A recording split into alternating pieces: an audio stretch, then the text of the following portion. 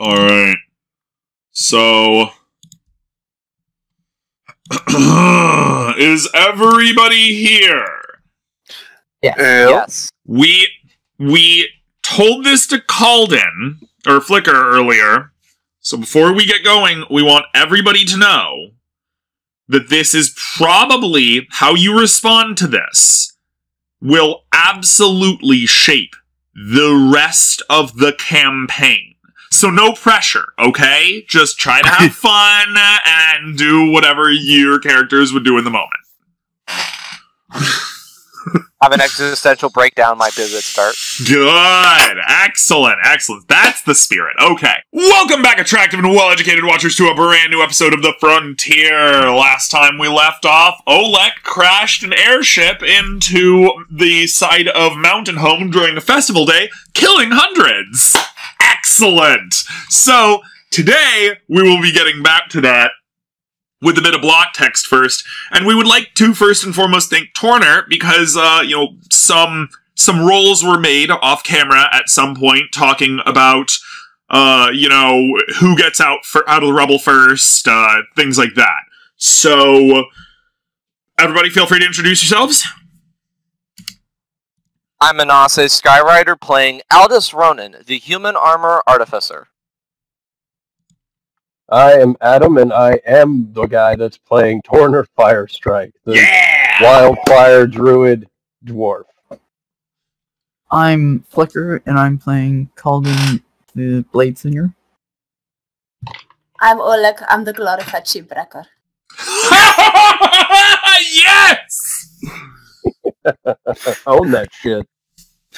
I am Seth Gautamia. I play a Naru Colter, druid of land, requisite group furry, and gonna be pissed off mother. And everybody everybody can see it right now if you look in the lineup. Trikekis is also here. MountainHome is basically his baby. He made almost everything to do with MountainHome. So that's cool. And then Oleg dropped the ship on it, which exploded. Flicker, you were planning to do something similar to destructive. Let's not get ahead of ourselves. But I didn't do it. Your plan, if you were allowed to enact it, would have resulted in this same situation. Let's be lucky Oleg was stupid first. Alright, so, with that in mind, let's move on. Torner, this is block text time, so get ready to play your part and follow along. All is fire and chaos. All are screams and sobs and cries of pain. A portion of the once great city of MountainHome burns as the sun sits at its highest point in the sky. Children wander around crying. Parents dig at the rubble of fallen buildings. Well-decorated party-goers and priests stumble through the burning streets and look up to the skies for some sort of help, or perhaps just wonder what all happened. A dog wanders through the piles, sniffing and whimpering and digging half-heartedly at the bits of stone and wood. Confusion racks the people who had just been celebrating a great day, now literally gone up in flames. It only now occurs to you that those many dwarves earlier were wearing fake beards, some on fire and simply some hanging desperately from the ears of panicked festival-goers. All of the dwarves of MountainHome seem to be beardless, hairless even. The civilian populace is beyond inconsolable, screaming and running in terror and confusion in all directions, descending into a terrified and dazed mob. The fireworkers and local militia are clearly doing what they can, but it was all too sudden, too much. A positively ancient dwarven lady nearby chews on maize and spits into an earthenware bowl patiently as the inferno slowly creeps toward her and her humble stall. She sits on elegant woven mats as a younger dwarven male, possibly her grandson, yells at her and urges her to leave for safety, but she shakes her head gently and reaches into a large jug nearby with a wooden ladle and serves him a small bowl of milky fluid from within. Throwing the bowl to the ground, he flees, but she remains. Nearby, Eastern Seas gnomes from the deck are dusting themselves off, having used feather tokens to get to the ground safely and beyond the direct blast zone. The prince wails in the distance, next to the rubble, crying out, "By the gods, what have you done? You've doomed us all!" As the smoke and dust begins to clear very slightly and you all begin to pick yourselves up, Torner is the first to rise alongside Picklebeard. With a quick-thinking mind tempered by the rage of 1,000 wildfires, the aged druid moves it with purpose, almost as soon as he is able, stomping through the rubble to take hold of Prince Aroha Copperbottom Williamson III, 16th Prince of the Eastern Seas Empire. The prince briefly struggles, but Torner's heavy-handed blows lay him low and render him helpless before the power of the enraged druid. Still recovering from the shock of it all, the gnome's retainers and crew cannot pull themselves together fast enough to prevent this, while Aldous is still misty-stepping out of the rubble, and Inaril is screaming at Olek from her position in the rubble nowhere near him, and others are just getting their bearings. The angry dwarf drags the prince kicking and screaming to the floor, atop a great pile of debris for all to see, and unto the people, with a voice that somehow overpowers the din of thousands of screaming civilians, and somehow with a sudden grasp of the linguistic drift present in MountainHome Dwarven, he calls aloud, Brothers, sisters, you've been misled. The gnomes are all but pretenders, false prophets. I've seen and lived the final moments of the Great Rock Rider. The Great Rock Rider comes from the city below. You all come from there. Torner motions to the great cleaving hole in the city where the explosion rent the ground asunder, which reveals the Undercity. We are the true representatives of the Great Rock Rider. These pretenders do not reflect his will or what he wanted for his people. This gnome knows not the sacrifice of the Great Rock Rider. Reject the pretenders, brothers and sisters, and regain your glory. Torner's hands blossom with fire that rises into the air to call everyone's attention to him, rendering the prince in his hands alight, screaming and writhing, kicking and flailing, until, all too suddenly, he is simply ash in the breeze. And through the flames walks Dathut Aelfoot, known to all of you as Old Picklebeard. However, far from how you met him, his eyes are full of resolve, his posture tall and upright, and his chest bare from the recent crash, shirt torn off to reveal a muscular figure built back up in the last month during his recovery from a 200,000-year slumber. Clearly, there has been a spark lit in his soul, his eyes full of determination. Torner continues. This man is a descendant of the hero of old. He is here to guide you on the true path of greatness, to rebuild the great mountain of all its glory, to guide you to Wait, Torner. Can you restart that whole thing? You're clicking out of existence. Oh, God damn it. Okay.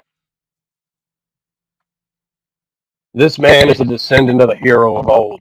He is here to guide you on the true path of greatness, to rebuild the great MountainHome in all its glory, to guide you to prosperity by regaining what has been lost. The gnome pretender brought only destruction on you. Your new king will deliver you from this destruction. Hail the new king of MountainHome. Hail Daleth Aelfoot, the successor to Rune Rock Rider. It's Dathut Aelfoot, but yeah. As Picklebeard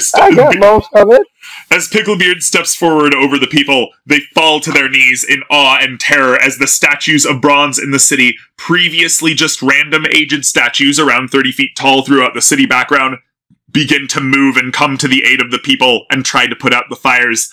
Dathut Aelfoot, Picklebeard, remains unintimidated by their motion, staring at the crowd powerfully. He looks upon them and speaks. I come from across the ages to see you now, seeing so much that has changed, and my heart weeps.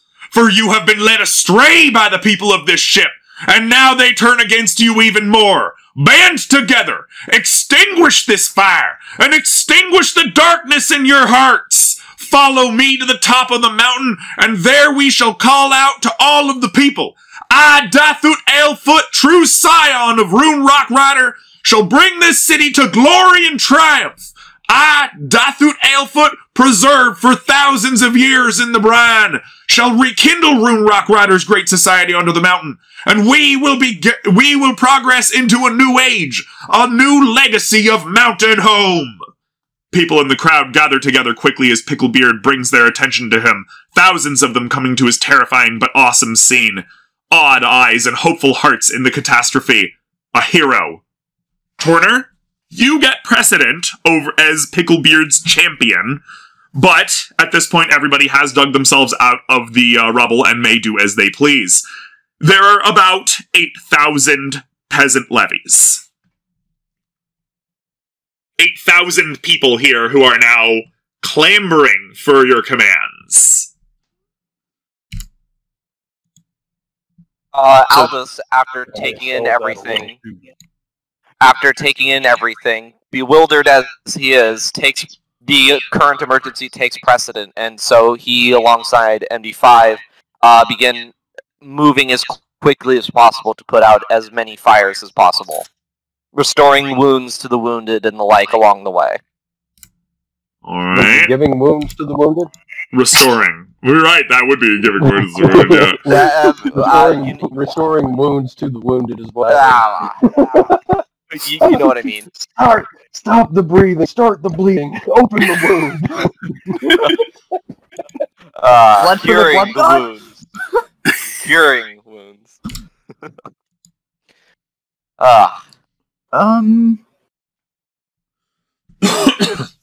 You know what? I think storming flight. Also, Calden and Torner, we are sending you two a personal message each as you notice this thing in the background. Oh, jeez. Oh, yes! Neither of them inform any of us. Okay. Yup. You are free to do with that information whatever you want. Can I pick that up real quick? You absolutely can. Okay, I'm gonna... do I have time to look it over, give it a once-over? You absolutely can. I got an AFK just a second.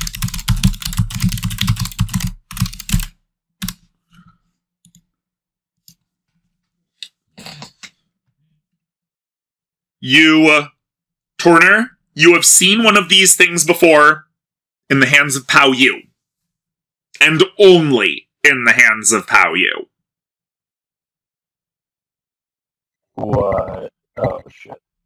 Oh, boy. So, Torner got to it first. I'm back. Do I see what it is? Welcome back. Welcome back. You do see what it is. Should we do it in DM, or... Actually, no, it's good. It's good. You see what it is. Do I have any other information that Torner doesn't about it, or no?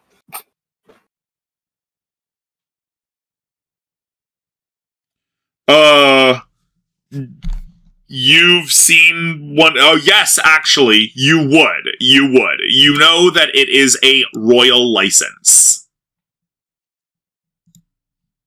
It is a small golden card. I mean, wouldn't they have seen Anarl show hers? Anarl does not have a royal license. She has a noble license, of which there are many different varieties from all manner of nations who consider themselves to be aristocratic in nature. Royal licenses are an entirely more potent artifact. Okay, no, that makes sense. Torner, how are you holding it? It kind of fell out of the ashes. No, like, how are you holding it? Like, pick it up. It's a little card. I just grabbed it by the edge just to get it off the ground and kind of holding it by the edge. I'm gonna sort of push his hand to his chest and tell him to hide that. It's going to disappear into the bag of holding.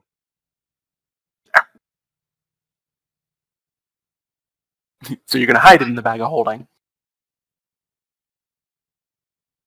That's the idea, yeah. Nice. Anyway.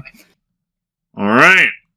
So, Torner, you are technically the commander of this army, but you are all a party. We will give you...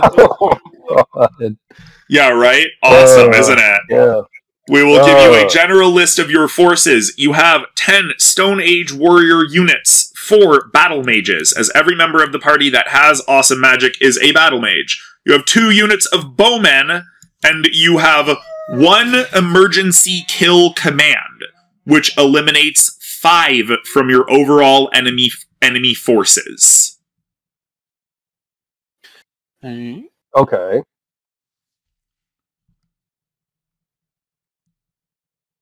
I may have blanked for a minute there. What are we fighting again? If you end up... These are your forces. If you end up fighting anybody. Yeah. Okay, cool. Yes. If you end up fighting any enemy forces, these are the forces you have at your disposal. Okay.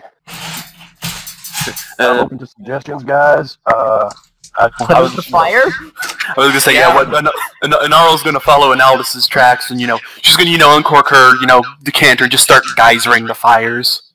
But so I was saying this before you started talking about the golden fire. I'm gonna start casting Spare of the Dying on people that are laying on the ground. Is Spare of the Dying a cantrip? It is. Nice. Very nice. Okay. So she's able to stabilize one person every 6 seconds. Good. That's nice. That's not bad at all. Good for you. Some good and proper Good Samaritan behavior, huh? All right. Anybody else have any ideas? So, I'm going to use Create or Destroy Water. I can use it a few times before I have to stop. I've got 4 slots for that. Okay. So that is 4 uses, or one big one. Use 4 uses. 4 uses, so 4 30-foot cubes that extinguish flames. Reasonable. All right. Can you hear me? Yep. Yeah, we can hear you. Okay. Go ahead, Colin, you are talking first. Okay. So I can use my decanter and what did you say that took? Was it bonus action, Shy? To use geyser? Yeah? Well, it's an action. It's an action to uncork it and give the command word, as we recall. But it's a bonus action to reorient it around and keep it going and all that good stuff. Yeah. So that means on the first turn it's going to be the action to uncork it and whatnot. I don't think we have to worry about turns quite yet. Would I be able to control flames in the same sort of turn as I use the decanter? Control flames is an action, that's why I'm... Just do that after. You can do, start the spray, and then start doing control flames a little bit after. Yeah, that's what I'm talking about. I suppose so. You don't have to worry about turns right now. Again, control flame is good. It specifically involves extinguishing. All right. Okay, that's reasonable.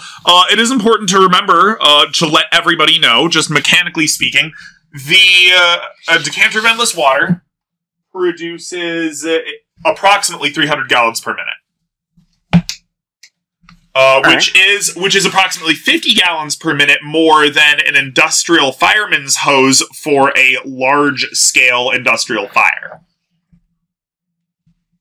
Oh, so we'll have an easy time putting this fire out. One moment. Moon Girl, come on! Moon Girl, come on! I mean, to be fair, for firemen, I don't think putting out fires is particularly easy. True. One moment. Okay. But we have 2 of that scale of activity. So. And on the upside, we don't need to drag around the hose. Right. Yeah. Yeah, it's true. I'm really regretting not preparing pyrotechnics. Why I don't prepare pyrotechnics in a party that likes to start fires? Honestly, my character is so much smarter than I am. I feel I have insulted Aldous.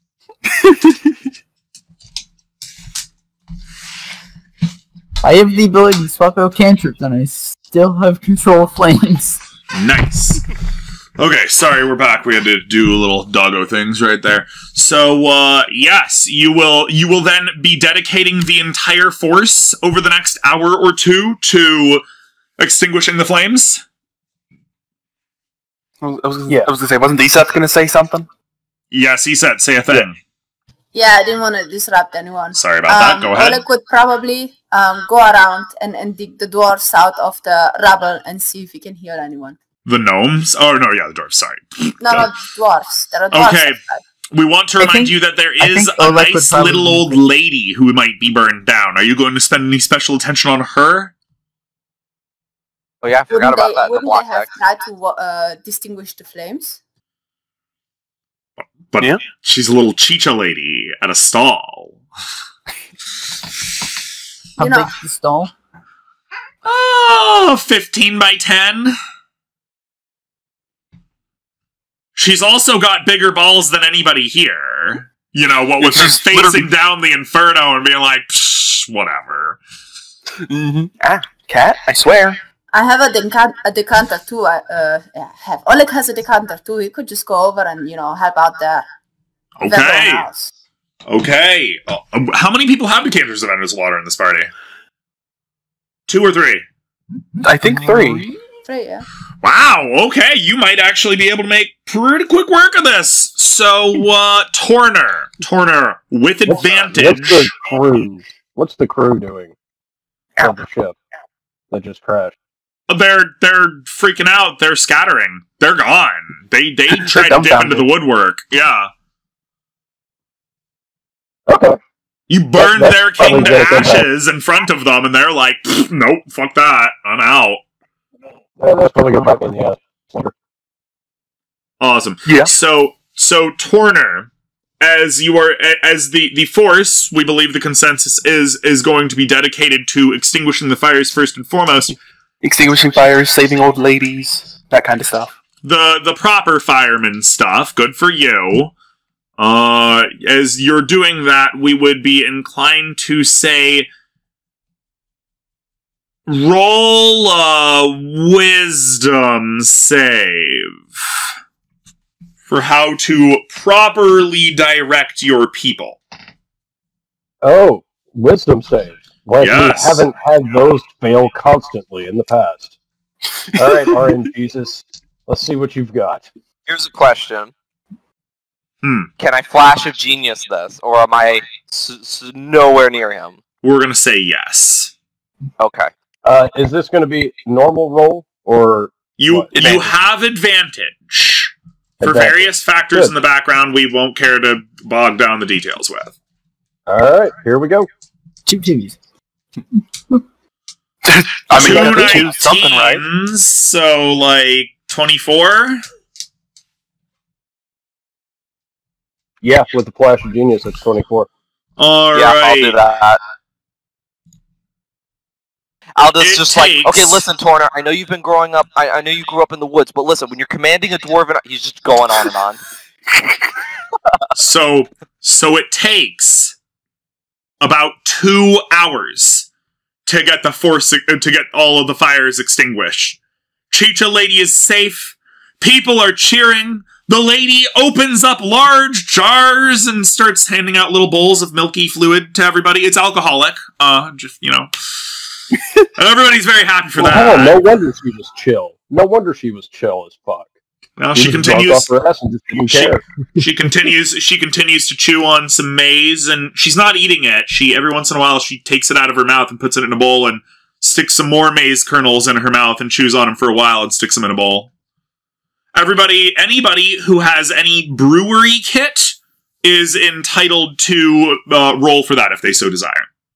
Oh, you bet your ass I do. Well, there you go. I have herbalism. Wait, I don't have the proficiency, but I have the item. It's in my bag of holding. We're talking proficiencies here. Does anybody have a brewery kit Never mind. or any vintner Yeah, stuff or I got anything like that? I got brewers supplies. Brewer supplies? Alright, roll your brewer supplies intelligence.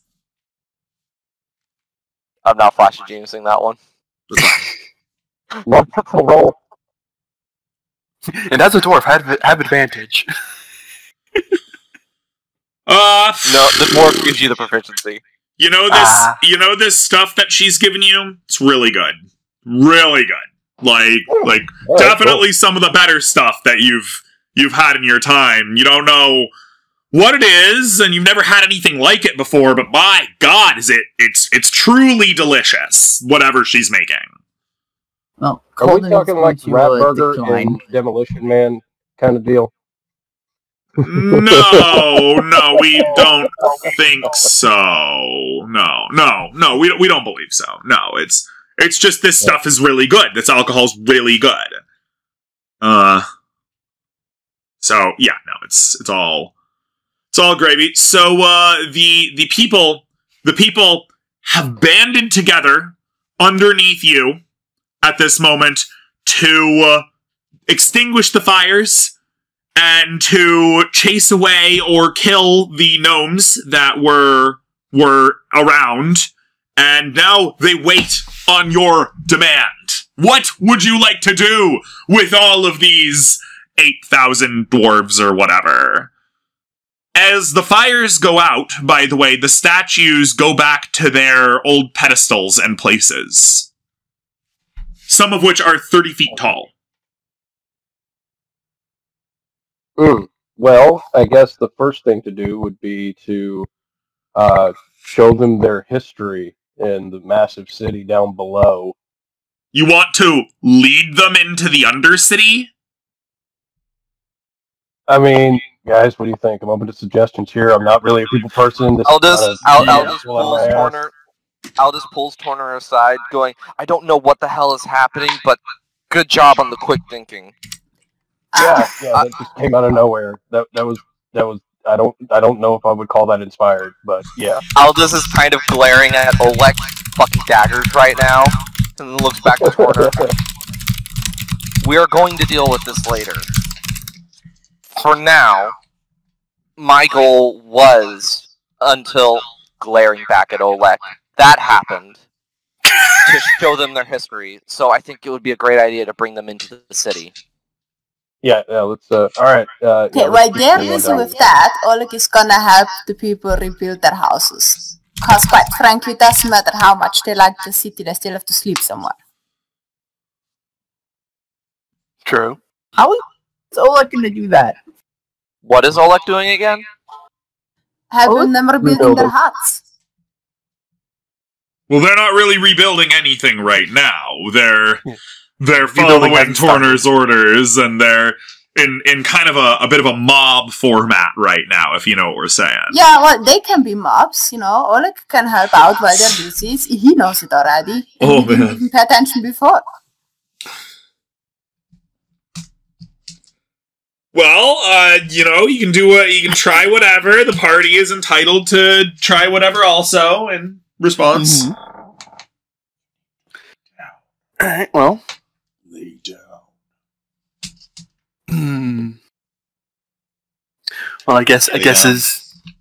Okay, I guess now would be a good time for what I had talked about earlier, yes? I mean, What did you talk about specifically? Right, I yeah, mean, probably. We can't do that in front of them. True. You can't, That would just make everything worse. So now is not the time.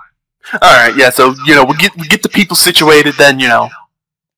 Then we'll have a talk with Oleg. Yeah.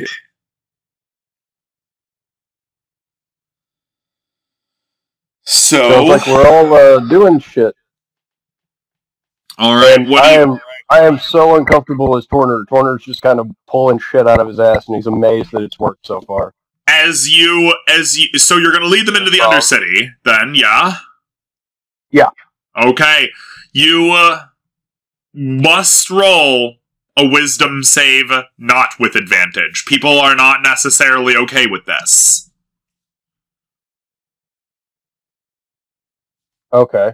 Let's try this again. Let's see what happens.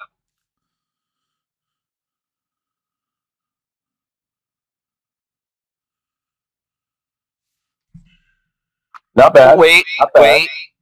Hold on. I think I'll use my last flash of genius on this one. Okay. That's another +5. Aldous, the advisor. So, Honestly. so as the dwarves lead all the other dwarves into the land, the people are uncertain, and as they enter the darkness, they cannot see, and they are confused. What They do not want you are leading them into darkness. Aldous Yeah, turns on his biology. radiant weapon to lead the way. My gods. God damn you, evolutionary biology. 200,000 years will do it to you. What can we say? You know? Lose It's a 60-foot radius total for what that's worth, which is only some of the people here. We've got our ever bright lanterns to do another 120 feet. And I've got one of those too, yeah. And as you light up your lanterns at the front, they too light up their own, carrying torches made of rubble and their own clothes, wandering in exodus into the black, inky depths of the mountain. It goes on for hours as you lead them in their many thousands into the depths, and until you finally reach the now almost entirely deconstructed palace sector at the very top of the Undercity. There, in front of you, in front of the thousands, is the viewing cube, where you saw Rune Rock Rider's last memories. Although if you are intending to show them the viewing cube and Rune Rock Rider's last memories, it will take days for all of them to see it. Who seem to be the leaders of the community? You know, the higher ups between us and the regular everyday people. Who are the leaders of their community? The people they listen to. That old lady, probably. Well, the old lady is certainly one of them, although she was... Roll a persuasion. Roll a persuasion to get her to actually leave her stall when you go down. Can I guidance this one? You may. You absolutely may. No, absolutely. Okay, you get an extra 3 to that. Trying to convince an old lady who wouldn't leave her stall for fire to leave Sierra Rock. 15? 15?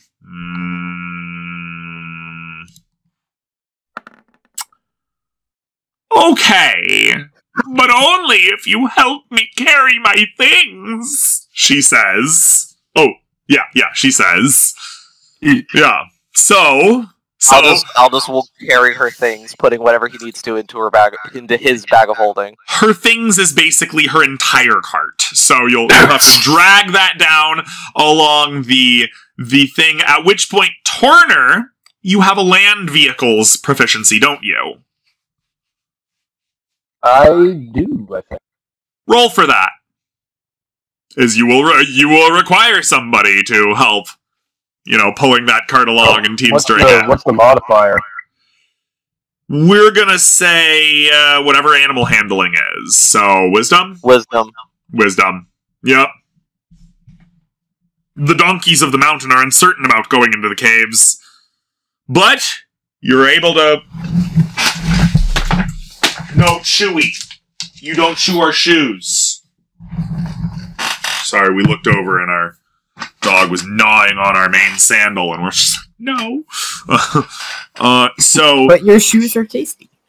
They are cheesy and tasty and farmy, and she does love it. But we gotta break her of that, along with breaking her of eating eggs because she needs to eventually be a guard dog.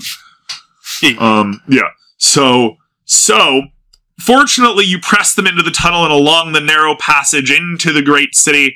And there, Chicha Lady, of course, offers everybody a nice bowl of chicha, as much as she can, at least, and continues chewing her stuff as she's standing. You want Chicha Lady to go into the viewing room along with several other people that are leaders? Mm-hmm. Well, she'll do it. Sure, why not? Just make sure that her cart isn't too far away. Everybody seems to love her, by the way. Everybody seems to know her. There's a local, store owner and a few. There's the local school teacher. He's like the big head school teacher, so people trust him because he raises the children. Apparently, here they do have a compulsory education system, which is nigh unheard of in the world of the frontier. So yeah. They're there. You can roll a persuasion again. Anybody can roll this persuasion, by the way, if they want to. This is to get them to walk into the viewing chamber. I was saying, Narl could go. Well, yeah, Narl's willing to go in with them if they have trust issues with getting in there. Aldous has advantage on persuasion to interact with dwarves, so he could certainly try. Okay? Sounds reasonable. What does everybody think? Yeah. Sounds good to me. Yeah, that'll work.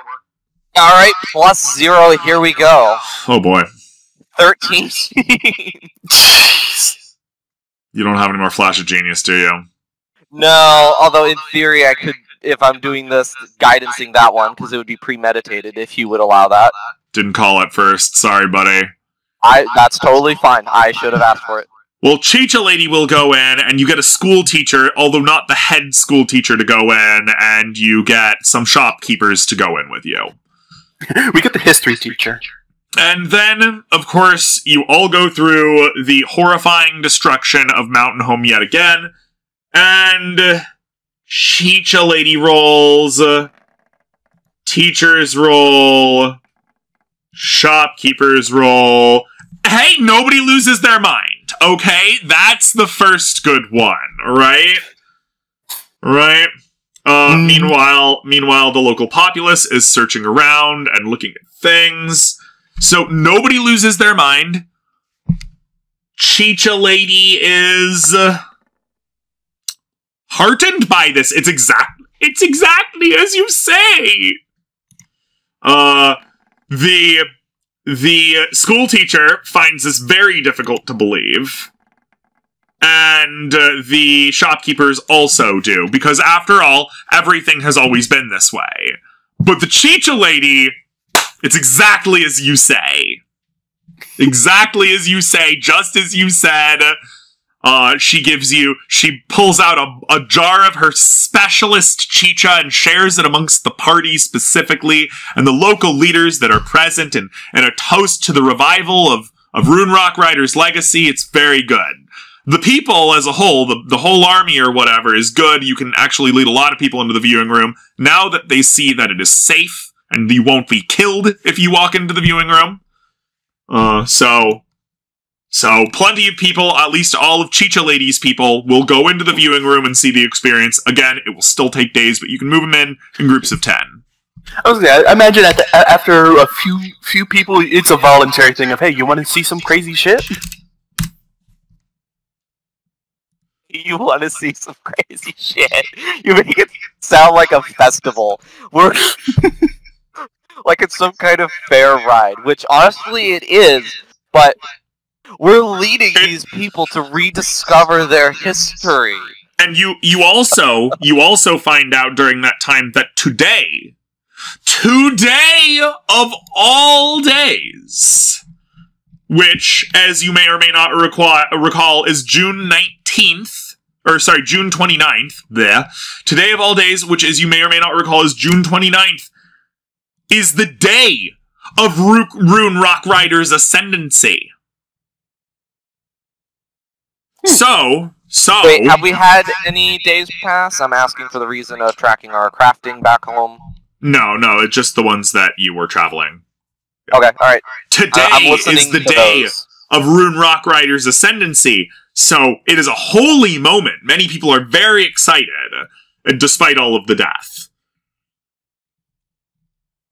You know not what's going on above, though. We should probably take, at our earliest convenience, deal with the bird problem, as it were. What bird problem? Well, do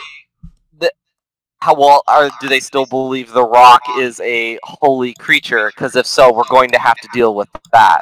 Obviously, they believe that the rock is a holy creature. They saw Rune Rock Rider riding it to war in the end times. I was say, if anything, this viewing is going to be reinforcing it. Yeah, if anything, this is going to make the rocks are even cooler. That bird definitely died, but it was in a fight with a dark god, so, you know, these things happen. They have a different rock now.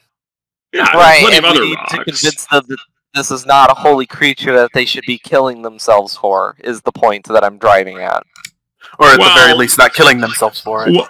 So, deal with that maybe after the coup thing that you've started. You know, Yes. One fire at a altering time. the One fire at a time. culture. I agree. Also, need to have a stern conversation with Oleg. So now that you're cycling people through at about 10 people per minute, you are free to... You still have huge amounts of forces. The people are searching around. Do you want to move them into the residential sector or something? Yeah, show them the old homes. Yeah, because as we mentioned, like, the city is untouched. There's no food or whatever, but the city is untouched. There's plenty of room I would for say them. I would say it would definitely take them time to adjust. So certainly have a, for lack of a better word, relationship with the outside world as they learn to adjust. They can still live in their homes outside, but, you know. I was gonna say, they can still live up on the surface and stuff, but now they know they have an option. So, at this point, you have 3 functional options. You can go to the top of the mountain, to the palace, and do that kind of stuff. You can go further into the city, or you can disperse. You only get this mob for like a day, so, you know, use it. Top of the mountain. Huh? What? You said something about going to the top of the mountain? Yeah, because that's where the palace is and all that are and stuff. If you want to name yourself king, you probably should go to the top of the mountain. Yeah. Or at least Logically. Or at least Picklebeard should, Yeah, logically say, maybe we should speaking. bring Picklebeard to the top of the mountain. Well, yeah, that's the point. He's your puppet king, if you will. Puppet ruler, if you will. Or alternatively, you could go down deeper in where you know the great forges are. Yeah, does but have a wouldn't it be penchant better for to first establish the town? I mean, afterwards, the forge is not like they run away. It's true. Houses don't run away either. I think we should probably go to the top of the mountain and establish Picklebeard as king. Yeah. Get Picklebeard up there. Anybody who has history as a trained skill is more than allowed to roll on this. Alright. Oh boy, you bet I'm rolling on that one. Okay, do it, yeah. 25. Well, Anarel, you know, as a noble, that time is of the essence on these kind of things. Anase, you know from your classical training and education that if you want Picklebeard's thing to be official, you have to do it now. Because it is almost certain that anybody who has heard of it is starting to prepare against it. True. Then time is of the essence. We should do that then. Seems to be the best move for the hole that we've dug ourselves in. Torner, with Go ahead. I was gonna say, we are dwarves. We're good at digging around a hole. Torner? Yeah. Torner, roll, what were we saying earlier? Your wisdom save with advantage.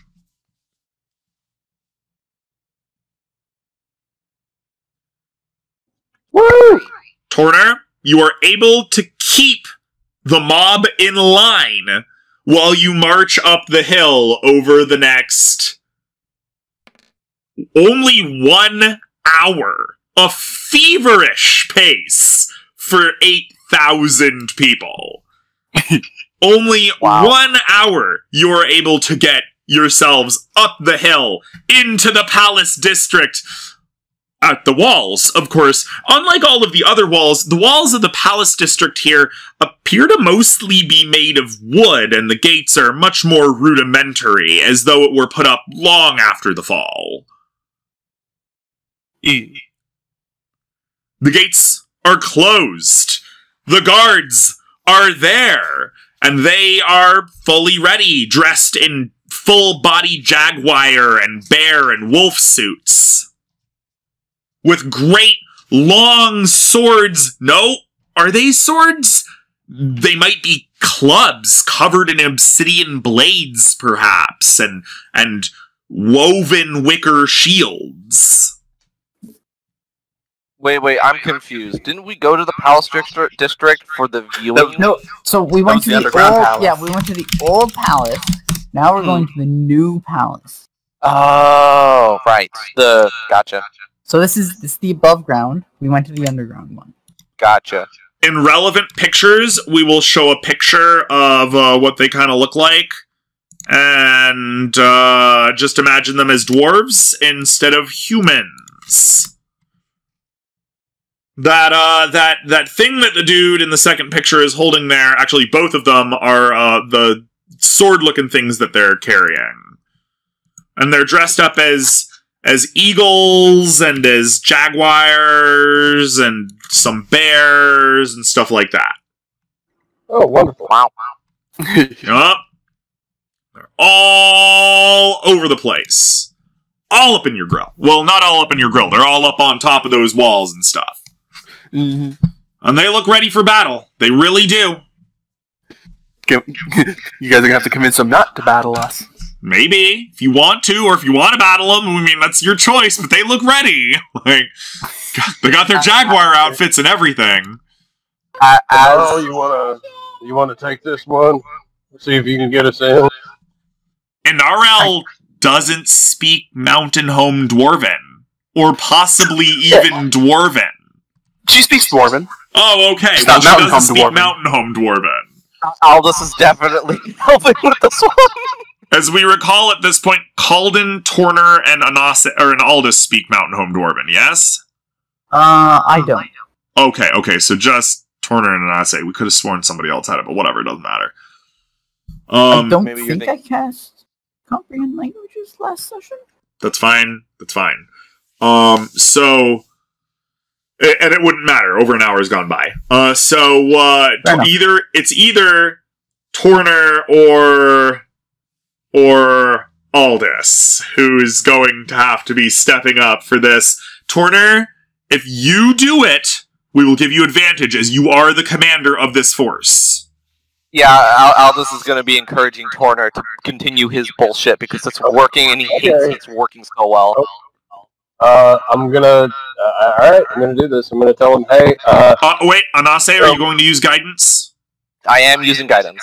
Okay, roll for your guidance roll. Just for the future.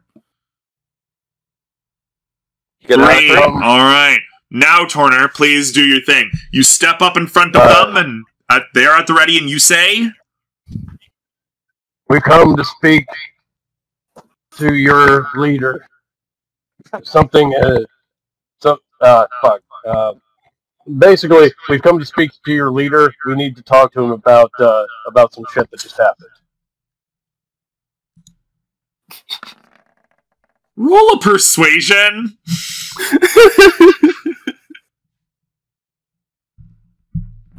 Would they have heard the explosion? Everybody saw the explosion. Like, I would not be surprised if we got back to camp and at Pow you asked, hey, what was that noise? Some people on the other side of the mountain felt the explosion. Yep, you do get advantage on it. That was my luck. You get advantage. His +1 is better than my 0. Well, it's... Didn't help. That's a 10. Didn't help at all. 10 is better than 6. They are at least not immediately hostile to you as they say, we shall tolerate no heresy and no treason. Go back to your homes this instant.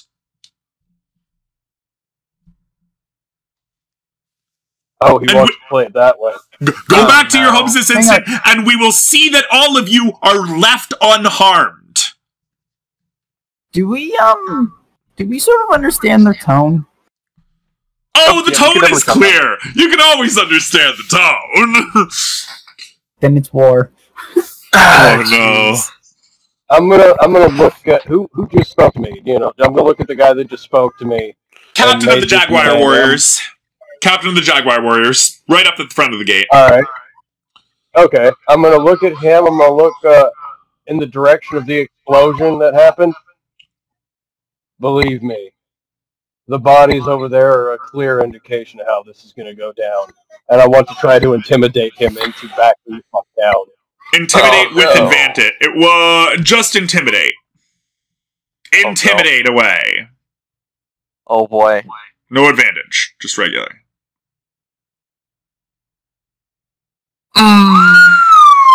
And he says, "We are the Holy Guard. We cannot be intimidated by your peasantry.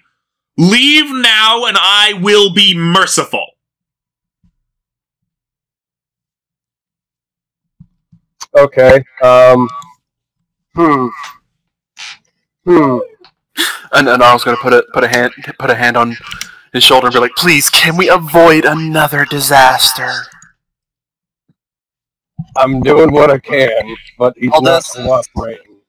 Aldous, this human speaking perfect MountainHome dwarven with a glorious beard, full armor, walks to the man and says, "We wish not to spill additional blood. However, your what's the words I want to leader. Your current be informed. Your way of leadership has caused bullshitting, by the way, because he knows. Right. Your leadership has led to a disaster with these gnomes," he says in a derisive tone. Deception with advantage because they're dwarves. He is. 17.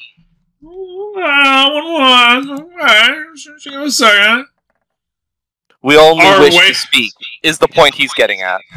You only wish to speak?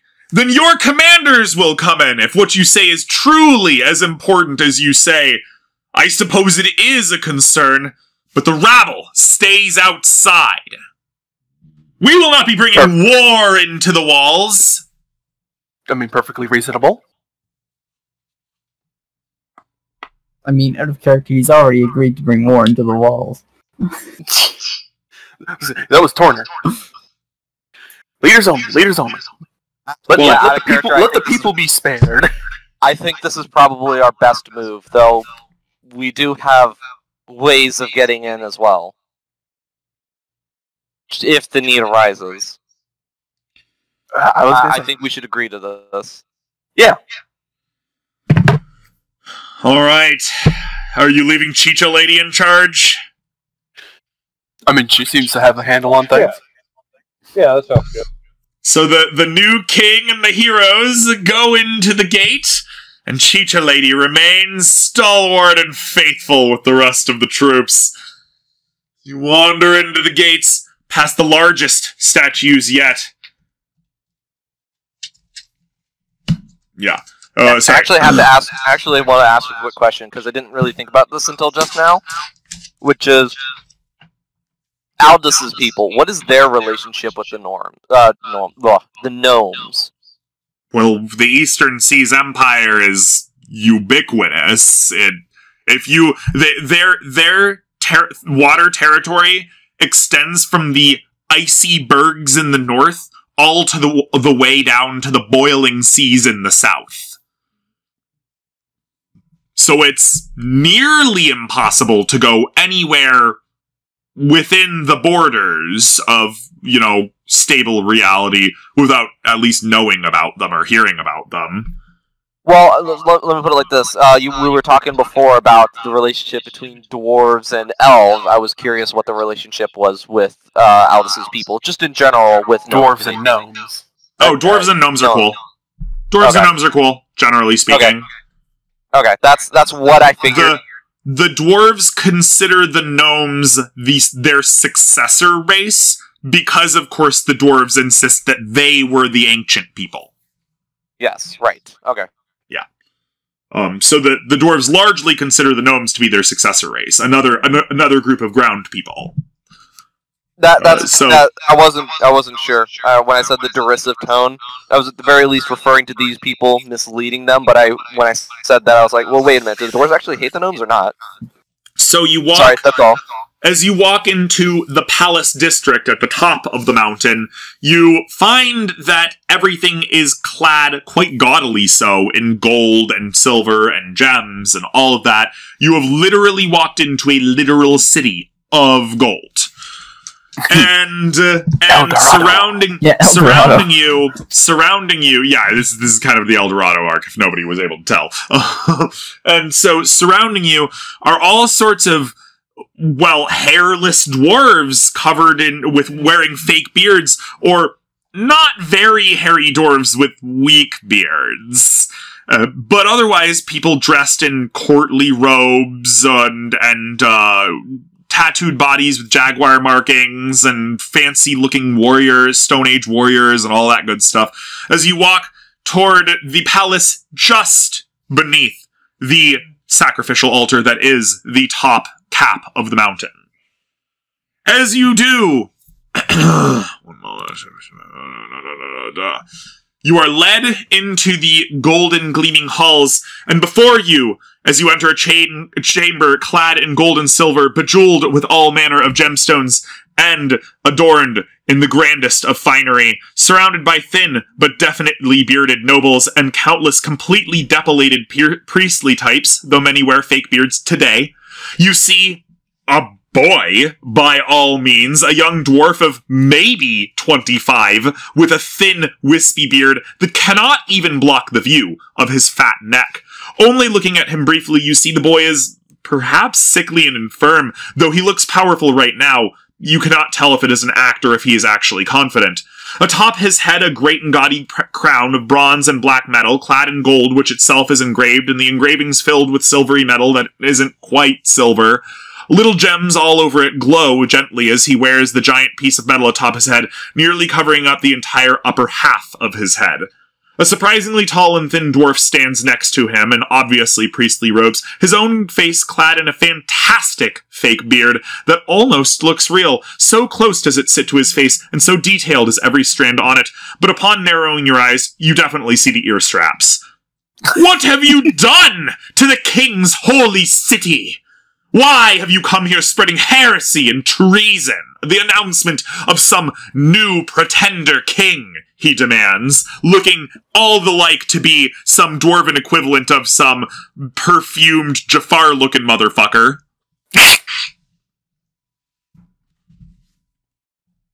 What do you say? Well, sure. Anybody may speak now who is present.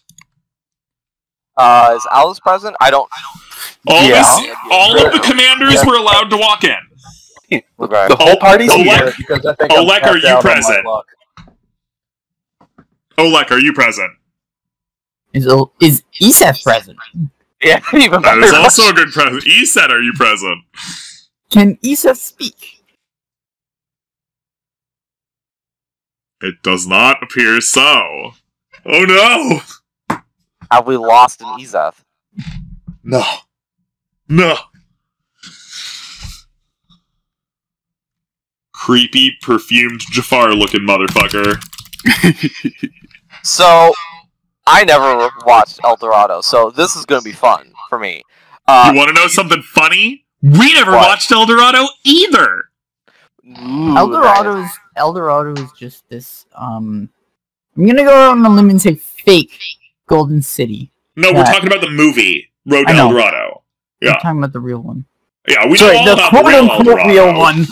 Well, the real one was the Muisca capital city or whatever. But when they found that, they just convinced themselves that there had to be an even bigger city of gold out there. El Dorado is literally just an entire adventure path made by the wanton greed of regular people. Oh yeah. Yeah. Because they found a city of gold. It was there. It was a thing. They even had a king that was always covered in gold powder, and he was considered to be so spiritually holy that he wasn't even allowed to spit on the ground. He spit into gold foil, and then he gave it to a servant who went and burned it in a gold brazier later to make more gold to turn into powder to throw on him and stuff. And then when they were done with this gold, they literally just buried it all in this giant river, this giant lake, this like Lake Muisca or whatever. And this lake has been, people have attempted to drain it and get all the gold out like 1,000,000 times since then, and you know what? They can't, almost as if it's cursed or something. You know what's even better? The Spanish, when looking for it, found and threw away tons of platinum. Yeah, hilarious amounts. Because at the time, platinum was just considered a junk byproduct of the smelting process for silver and gold. Yeah, so it's like they're throwing away probably about as much value today in platinum as they were looking for in gold. Yeah, they probably did that. Yeah. All because back home, it wasn't worth anything. Yeah, they didn't know about it yet. It wasn't wasn't the thing. Do we still not have an Olek? So, we may need to move on then, unfortunately. Unless we want to wait a couple more minutes. We may need to say that Olek is currently rebuilding. We're just gonna ping Izeth. I mean, I was paying her in general, not relevant. But... Oh, whoops, my bad. Alright, we sent Oleg a thing. If Oleg pops in, we'll do a quick retcon, but we're gonna keep this one going and say, Aldous, maybe you'll talk. We don't know. Whoever wants to talk, we'll talk. I am so bad at this. It's probably for the best that I don't. So you said this is role play heavy.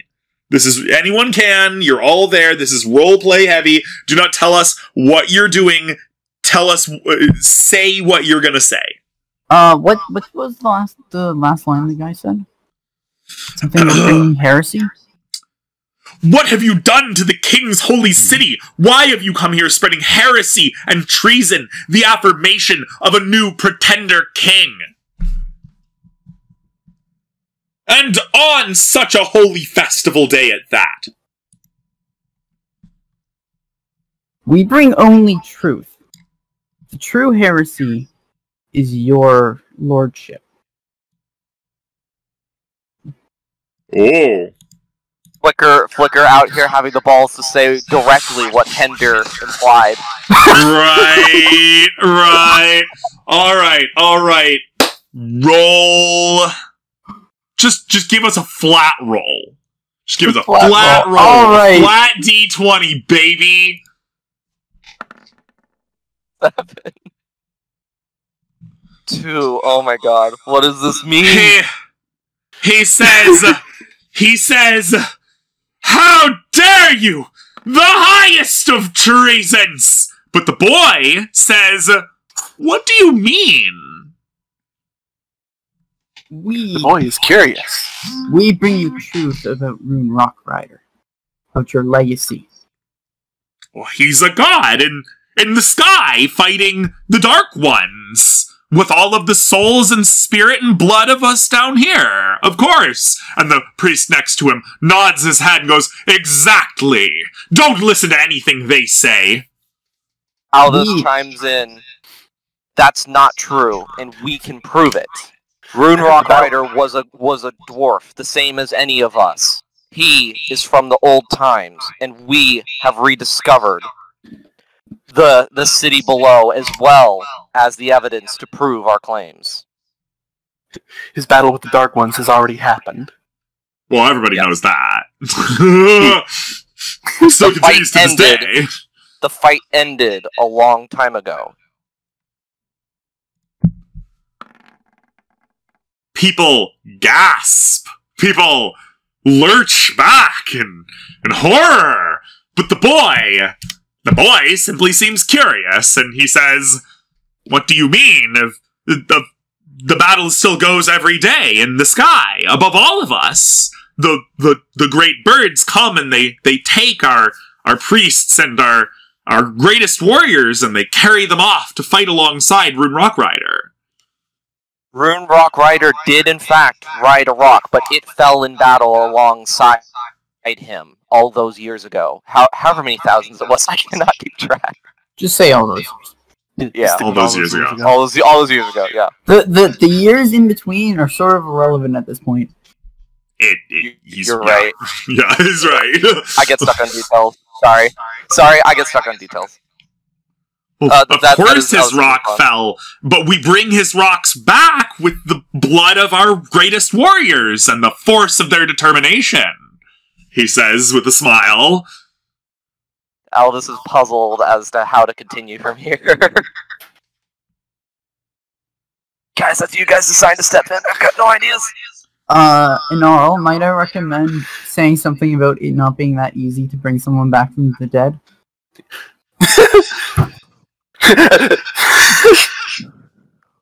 You have a little bit of experience with that. Yeah. Bringing one back from the dead is not as easy as summoning a bird, unfortunately. What do you mean? What could the great rocks be other than Rune's celestial servants? Exactly, my good boy, says his regent. And that is how we all know that you have been paying attention in your lessons, unlike these heretics and strangers and tall folk. When he says tall folk, he literally can only look to Olek. No, yeah, okay. I mean, Calden is taller. I'm gonna look at the vizier and I'm gonna tell him to shut his fucking mouth. You just say shut your fucking mouth? I'm just gonna look at him and be like, it'd be in your best interest to be silent and let us speak to your ruler. You're not in charge here. How dare you, he says. I am the crown regent, the high priest of this holy city, freshly ascended to my rank just today, and clearly put in my position by Rune Rock Rider himself to ensure that you do not destroy this holy institution. The priests have held the monarchy up and at the forefront of the people for thousands of generations. Ah, jeez. Hold on a second, Torner. Hold on a second. Aldous, when he hears that he's been put into this position by Rune Rockrider himself, queries, how do you know that you've been put in this position? Rune Rockrider sent one of his personal envoys down to bring the last high priest into the skies with him, and I am the next. Rune Rockrider sees all from his lofty position above. Surely he already knew that this would happen. Have you been spoken to? Have you been told this, or did you just assume? I speak with the voice of Rune Rockrider. Otherwise, he may strike me down this moment. I would say now the old person. Challenge. What if I spoke with the voice of Rune Rockrider? Would he strike me down, and he opens up his arms waiting to be struck? How could you speak with the voice? Your argument holds no weight. Your argument means nothing. Roll a persuasion check with advantage. Double 8? Are you fucking kidding me? Ah, jeez. The king says, I don't know. He is the high priest from a long line of high priests, and he has been working for many decades on his position, and he has raised me well. I do not deny that he has worked hard. I only posit that perhaps the underlying principles are unfounded. But Rune Rider speaks to the priests, not to some bearded armored figure. The boy says. Why would he speak only to the priests and not his people that he is supposed to be leading? The priests are his people, says the regent angrily. What sort of man do you take me for? I was raised on MountainHome. I have never stepped foot outside of the glades. How could you know? I've never seen your like before with your shining masks and outfits. Remember, they don't have steelwork here. Right. Aldous points to the symbol on his pauldrons. This is the Ronin brand. I am not a dwarf, obviously, but I have been raised by them. We come from Das Media out towards wherever it is, out towards that location. I've never heard of this place. Nothing worth talking about except for beasts and monsters live outside of the glade. You are outsiders proving this very point. You come with your flying ships, and you destroy everything. And then once those destroy everything, the gnomes, they call themselves, then suddenly a new group arrives. In the wake of destruction, to claim that they have a new king who is Rock Rider's descendant? Aldous interrupts him. Have you ever stepped foot inside the city below? Oh, of course not! Ah, blasphemy! It is taboo! Nothing lies down in the depths other than monsters and nightmares. Aldous takes out a piece of parchment from his bag of holding and puts a rune on it, which then transforms into an image on the page of the box that's in the city below. We have visited the city. Inside the city is a viewing chamber. In this viewing chamber holds the memories of the days of the fight with Rune Rock Rider and the Dark Ones. Rune Rock Rider was not a god. He was a glorious leader, but not a god. And you can see it if you go into the city. Okay, Olek is not with you. Okay. Olek has, at some point, snuck away during the excitement. The Seneschal says, "Goodness gracious, and now you expect me to believe that some box in some dark hole in the ground holds the answers to this? Nothing but lies and slander." I don't ask you to believe it. I ask you to verify it yourself. To come into the most taboo of all locations? You're Why lucky is it I don't taboo? have your... Interrupt me one more time and I will have your tongue. You're lucky I haven't already. I'm gonna drop the whole person now. He's done. Okay. Aldous will stop you at this point. Okay. You use hold person, which we will remind is a verbal, somatic, and material thing, so when he does it, Tortor literally picks out a straight piece of iron from his thing, which is... Or uses a spell focus. Or whatever, and then goes... and waves his hands around in the air, and, it is... what's your DC? He has to make a DC 15. I slam my staff onto the ground, look at him, and cast a spell, and just tell him to shut his mouth and be silent. As you interrupt him, of course, and say, "Shut your mouth and be silent!" He goes rigid in mid-pose and falls over onto the ground. And all of the sudden, all of the swords in the room are drawn, and everybody gets a... Wait, one moment. One moment.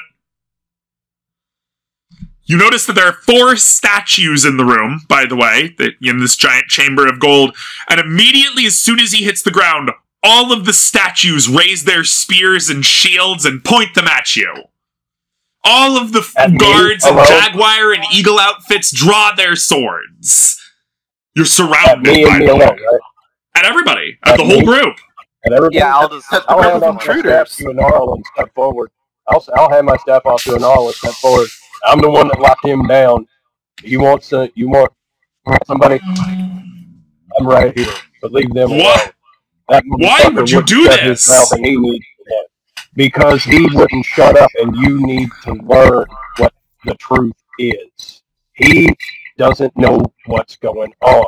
He's not the one sitting on the throne. You are. You make your decisions. You call the shots. Aldous wants to chime in. Anyone who would keep you from learning is trying to deceive you. Roll a persuasion with advantage. It was a nice shot at the end there, Aldous. We liked it. That gets the persuasion advantage. Go ahead. All right. Torner rolls it. Torner is rolling this. Oh, gotcha. My bad. Persuasion with advantage.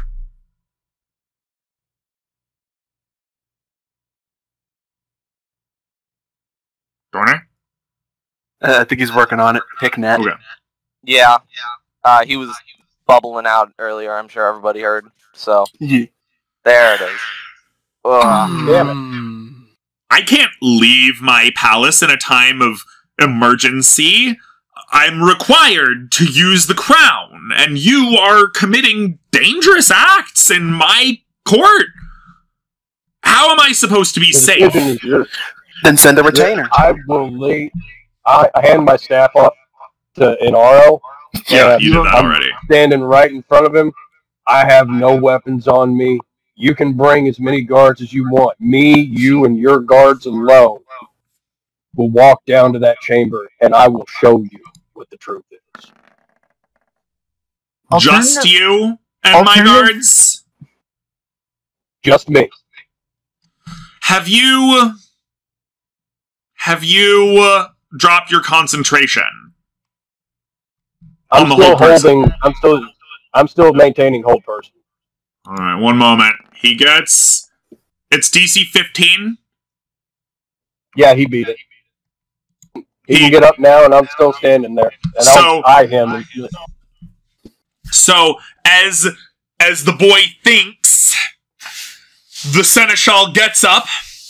And he says, "Absurd! You're trying to kill the king. Look at everybody. Take them under weapons right away. Kill them all!" And the boy lifts his hand.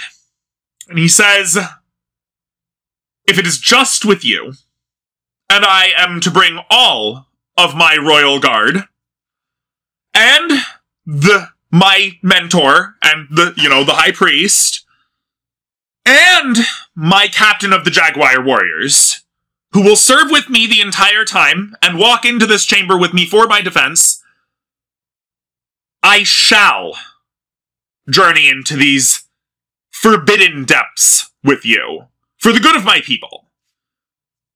Keep an eye on my staff, Gnarl. I'll be back. Sure thing. And the high priest says, "No! No, you fool! You cannot allow it! I won't allow it!" And he slaps the boy down. And before anybody can do anything at all, he grabs from the boy's head, and he says, "You are not..." He grabs from the crown from the boy's head, and he says, "You are not able to take on your role.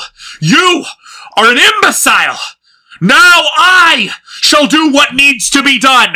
And he sits on the throne, and he puts the crown on his head. How far away am I from him?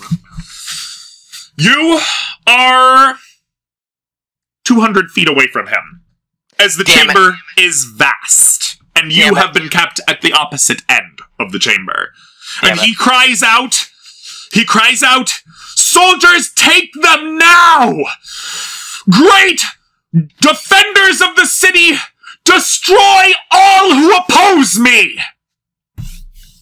Aldous then is going to chime in because of his poor choice of words. I want to say, he's going to hurt the king! Because well, no, he already has hurt the king. He slapped that boy down and took the crown. Sorry. He's going to kill the king. I want to play on his choice of words. So, everybody roll initiative. Please remember to click your tokens, fellas. Since I'm not there, I'm not supposed to participate, right? Yep. No, you're not! So we're going to get to... What the fuck is Oleg doing? I'm happy to have you back. Yeah, sorry, I didn't... since you guys were all busy by yourself, I didn't notice that I was supposed to, chime in and stuff. Yeah. Yeah, no, Oleg was outside helping out and then vanishing. They're just disappearing into the noonday sun, That's just gonna make Aldous even more angry, let's be real. Oleg crashes ship, kills hundreds of innocents, gets away with it immediately. Leaves. Fuck this, I'm out. I don't have to be here. I mean, he stayed around and helped with the fires and helped save people. And Yeah, then he he also fucked tried off. to rebuild while you guys were busy. It's just that Roll. eventually he decided that he should probably go. True. Roll 20 for statues. Already waiting on the name. And apparently I don't remember how to spell statues. Double checking. Roll. Okay, my brain works. Okay, I'm good. Roll 9 for Royal Guard.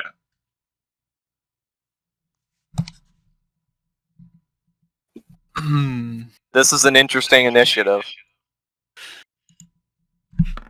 Dex tiebreaker, or do you just want to let it go before the owl? Or after Before it? the owl. Or after the owl, yeah. Roll 11 for Jaguar Warrior Captain.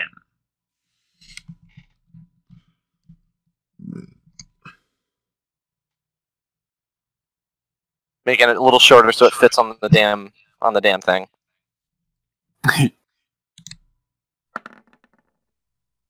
Oh my god.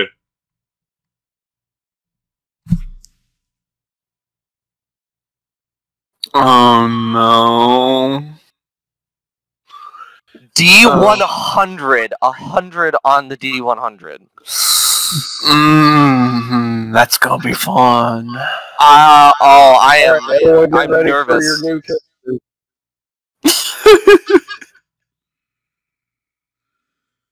Okay. Our next characters are going to discover the ruins of what used to be our current home. This looks like a good place to set up, but what the fuck happened here? Well, there's just Pao Yu, and she's picked everything back up and kept going, right? She doesn't know what happened to you fuckers. We went off one day and never came back. Never, they just, I waved, and it just, they never, yeah. Shit luck, right? Inaro, it is your turn as the chaos begins and the statues begin orienting on the party. They are, each and every one of them, 30 feet tall, and each of them has 3 spears that are approximately 30 feet tall. All this? Did you happen to prepare Shatter? There are 4 of them, by the way.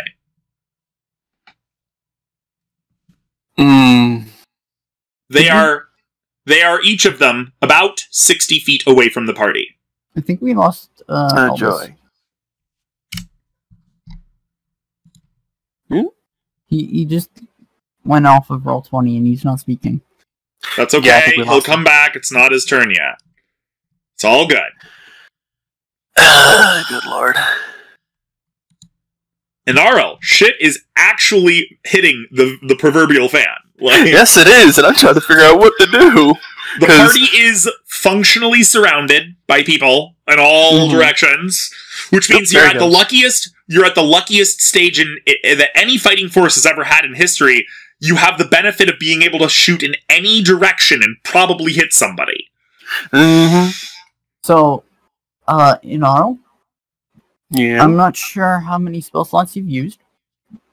Not any, actually. Oh, good.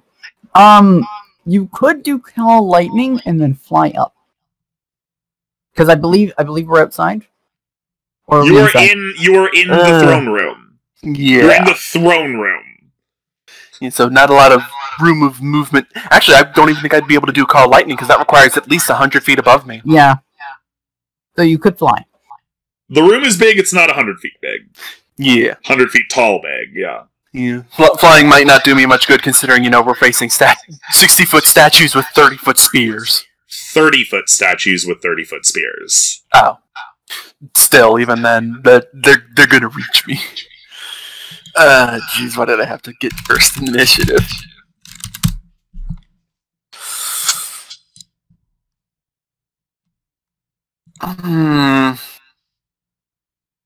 You can always lay down something. Yeah. I don't know what spells you have prepared. Yeah, that's another thing. I don't have I would recommend something that's concentration and can do lots of damage. The statues, by the way, kinda look like this. Relevant pictures. Alright. So there's stone. They're made of stone, yes. Yeah, big stone statues.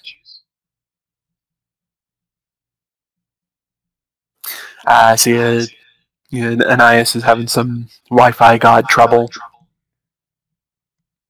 It is still an RL's turn. It's your I turn. know. I realize this. We swear to all gods, as soon as the elongated rest is up, because of you and RL, we will have the 110 rule. It's been over a minute. If we had the 110 rule, you would have given up your turn for a full defense action. I mean, at this point, I'm thinking I might do that anyway, just because, I was not prepared for battle. Well, these are the problems that we have. Oh, also, Torner, you have one less level 3 slot. That.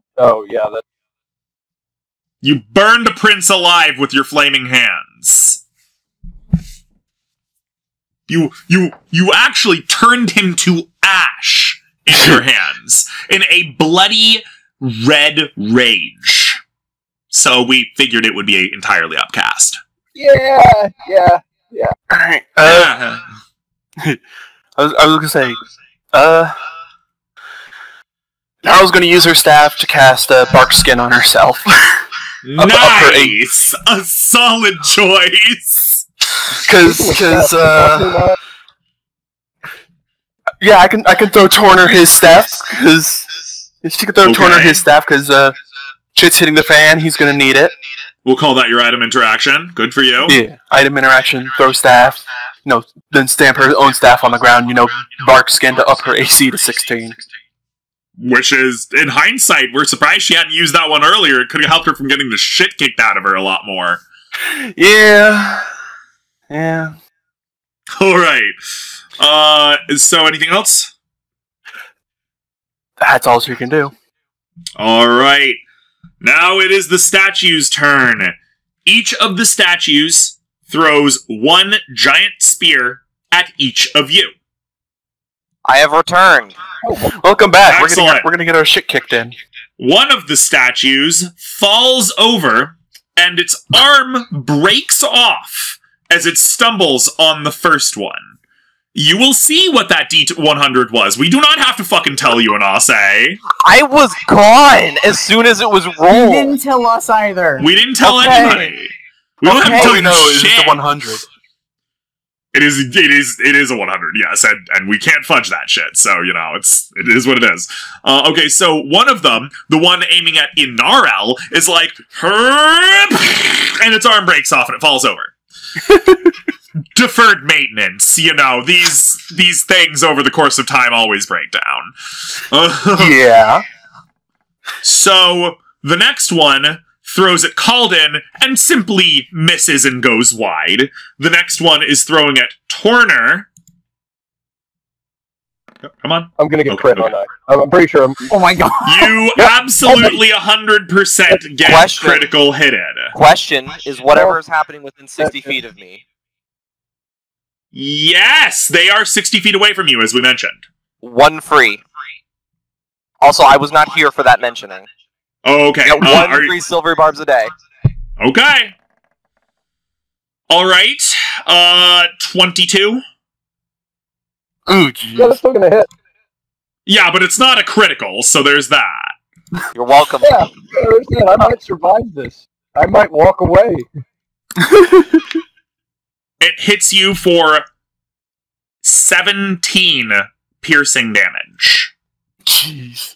As a giant stone spear slams into you. This is gonna leave a mark. Aldous, you are attacked for 25? That hits. That hits. Okay. And you are hit for, what did we say there? 13 damage. Alright.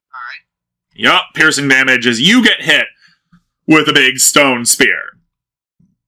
And that is their turns. Oh, no, sorry. And then they raise their shields up. Big stone shields. Now, it is Turner Firestrike's turn. Turner, you've just been hit by a 30-foot rod of stone. Yeah, that hurt. Is there any way that I can get close enough to the Vizier to hit him and him alone with a fucking fire? He is 200 feet away. Nobody is near him except for the king. You could create a fireball above and to one side of him to fireball only him. Yeah, you gotta worry about that. It's a bubble. You could try knocking the crown off his head. I don't know how you'd be able to do that, though. Long story short, you're 200 feet away, and yes, you can make a fireball that will only hit the High Priest. The range is 100. The range is 150 feet. So you'd have to move at least 50 feet forward, though. So you'd have to move at least 50 feet toward the fool, and you are surrounded, so you would have to accept that you might accept a couple of hits while you do that. We could always just flee. That's what's gonna have to happen. Well, If you want to wait until next turn, you have the option of using your fiery teleport. yeah, I do need to get my wildfire spirit out. So I'm gonna call my wildfire spirit out, and I am. God damn it! Fuck. Yeah, I'm just gonna throw a. Yeah. Yeah, it is. I'm gonna throw a. I'm gonna drop Aura of Life. I'm gonna Aura of Life. Aura of Life. 30-foot radius. Life-preserving energy radiates from me in an area within a 30-foot radius until the move with me, though. Each non-hostile creature in the area, including me, has resistance to necrotic damage, and its hit point maximum can't be reduced. A non-hostile living creature regains one. Oh, well, shit. That doesn't. One hit point when it starts in the area. It starts in the. Okay, that doesn't do what I thought it would. So scratch Aura of Life. I thought that was going to be a little bit better.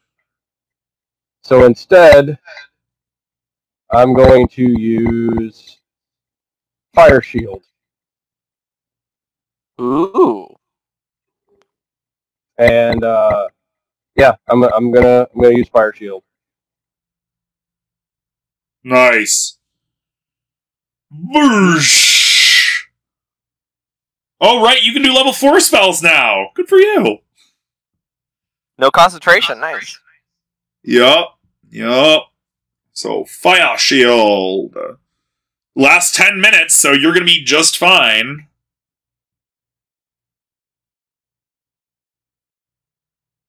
Okay. Of course, it's going to be the warm shield. Right. I am going to also use my movement and just start closing the distance. I'll take those attacks of opportunity. I'll just use my movement to start my way there.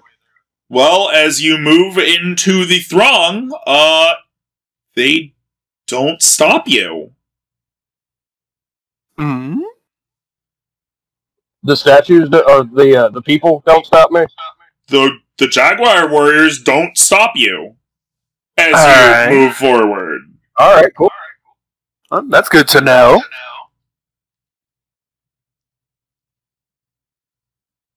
So, this is going a lot better than I thought it would. Play defensively. Play defensively. Don't start smacking people around. Oh, jeez. All right, Calden, it's your turn. Alright. Remember, you're observant. You saw Turner pass the people unaffected. Statues not so much. I imagine, if I had to make a guess, I think the crown... Statues are still attacking. Yeah. I was going to say, if I had to guess, the crown might give control of the statues. Oh, I made that assumption already.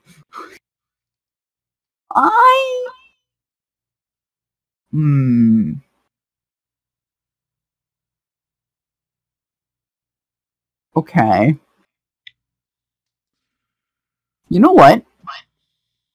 I'm gonna cast invisibility on myself. Do it! Fucking do it! I was just do thinking of it! that. And then, I was just thinking of okay, so Do it!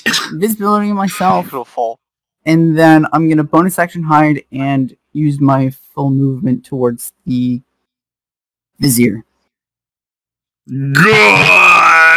Good! Wait, are you not blade songing on your first round? Oh my god! Don't you glow when you blade song? So that No, would suck, I- yeah. The fucking wall sing, but I don't glow. Okay. He's moving it. He's moving in. Oh, gee. He's gone stealth mode. He's doing what he's got to do. Wait, do you have to hide when you turn invisible, or no? I don't remember what the ruling on that was. You don't in this case. You're fine. If you turn invisible, they immediately do not see you. Oh, okay, then I'm Then gonna you can dash instead. Yeah, since I'm gonna dash. Okay. Alright. So you move 30 more feet toward the dude. And he's just there. Blah, blah, I am the most powerful. I am the word of Rune Rock right now. You know, going on his evil villain monologue. So Aldous, it's your turn. How many creatures can I get in a 20-foot cube? Please don't hurt people. Plenty. Without getting us, is what I'm saying. 4. Beautiful. Then for the first time, I'm gonna cast Web. Make dex saves. Okay. On the creatures surrounding us, or what I believe is what it is. Well, 1 guy, 2 guy, 3 guy, all guy are all webbed. Beautiful. And bonus action, because I want to get MD5 going, attack stuff. They Don't fail, hurt people. which I believe is restrained, so it has advantage. Let me double check that. So you are hurting people. The guys who haven't yet attacked you. Oh. I was Are going after you the attacking- golems who were attacking us. Okay, no, you can only get 1 golem. Sorry. No, it's... Sorry, I will not retcon that. I will keep the web going because it's an area of control. It's at least an area that they don't want to move into, so I will keep that. No, we'll let you say that you used it on the golem because we misunderstood that. We'll just do 1 save for the golem. The golem does not succeed in its dex save. They're not very dexy creatures, so that's fine. Yeah, all right. You have caught 1 golem and anchored it into the ground. Yeah, and then I will have MD5. I'll command it to attack him. I'm sorry. I'm double checking the restrained condition real fast. That's that. I have not gotten to use this before. Yeah, DC so 16 strength. So that is with advantage, and that's a 28 crit. Oh! Whoa! Yeah, Whoa! the MD5 crit on the golem. Wait a second. You remember what this means, Oh, God. right? Oh no! It's a critical success. Oh no! Critical success time on a magical effector attack, baby. To be One fair, this moment. can only Let's be scroll it good. up. 2, 4, 9. Okay. In the world. And that's not true. It can't only be good. It just won't be negative towards us. Hopefully. Ah. I had to say something. I just had to say something. This is MD5? Yeah. Okay. Anase. Oh no! Calling me by my player name. This could only be bad. You do not know about this yet. Oh my fucking god! You do not know about this yet. You're not allowed to tell anybody until it happens. Okay? Oh my god! No, it's gonna be great. Oh, I'm writing that on my character sheet. I don't know what it is in RL, but it's gonna be great. Oh boy. Okay. Okay, well, it is not affecting this combat, so don't worry. Like, no, I have 2 of these going right now. Yeah. I'm telling you right now, it's gonna be great. Shy, technically, I haven't explicitly used the first one, too. I'm still holding on to that one. Don't even remember what that one is, but you were required to remember it for us, so. But yes, so MD5 does hit, obviously. MD5 does hit, obviously. 4 force damage. So for... Oh, yeah, that's the... Okay, yeah, sure. Yep. Sure. And since it's my turn, I have my reaction back for the next shenanigan that happens after my turn. I think I'll hold up here with everybody else. Alright. The Jaguar Warrior, upon seeing everything hits the fan, immediately goes to try to attack the High Priest. And he is pretty close, so he pulls out his great Macahuitl, if you will, both hands, and goes charging at him, and then enters the attack of opportunity range. Betrayer! Yeah, basically what's happening. So he enters the attack of opportunity range, and then from the crown, an arc of lightning leaps out and bounces off of the dude's Macahuitl as he... slams his Macahuitl into the side of the throne while the High Priest dodges out of the way real quick while he's sitting on it. And he's... Out of curiosity, what range did that lightning come out at? 20 feet. Alright. Excellent. Okay, I'm just letting you know, it's 20 feet, boom, calling it right now, final offer. I like to imagine what happened was, he's bringing his weapon down. Lightning came out, struck the weapon, and redirected it just ever so slightly to be dodgeable. Just ever so slightly, yeah. Got it out of the way, and then the sword came down and shattered part of its blade against the throne. Yeah, the golden throne. So now it is Starwing's turn. It's Starwing's turn. She is going to... Okay, I could probably say that she was on my arm, but I'm not. I'm going to say she's starting her turn with the rest of them. That's fine. She is going to fly roughly upwards and then dash in the same direction as I went. So awesome. Okay. That works. So 60 feet up and roughly above me. Okay. That her whole turn? Just keeping up with everybody? Does she have a bonus action that isn't defensive? Important question. Wait, bonus action. What about attacking the golems with spiritual weapon? Pretty good. She'd need to spend an action to summon No, it. Start the spiritual weapon is bonus action. That's a good. That is a good point, Nace. Thank you. She's going to cast spiritual weapon on the golem. Well, she'll just cast spiritual weapon and it'll appear near the golem. Yeah. Is it? Does it attack on the same round? It does. Cast? Does it? Yep. Okay. So then roll. That is good enough. It takes 6 force damage. Alright. Next is the Royal Guard's turn. Now remember, you guys are surrounded by dozens and dozens of dude, all in weird Jaguar things. But as the Jaguar Warrior Captain turns on the man, they basically all just start turning on the statues and fighting them too. Ooh. There are 3 sides to this fight, officially now. Mm-hmm. Because some of them are standing there next to you like, and others are running to aid the king, and others are turning on the statues, and it's all just a really, really big, horrible, messy time right now.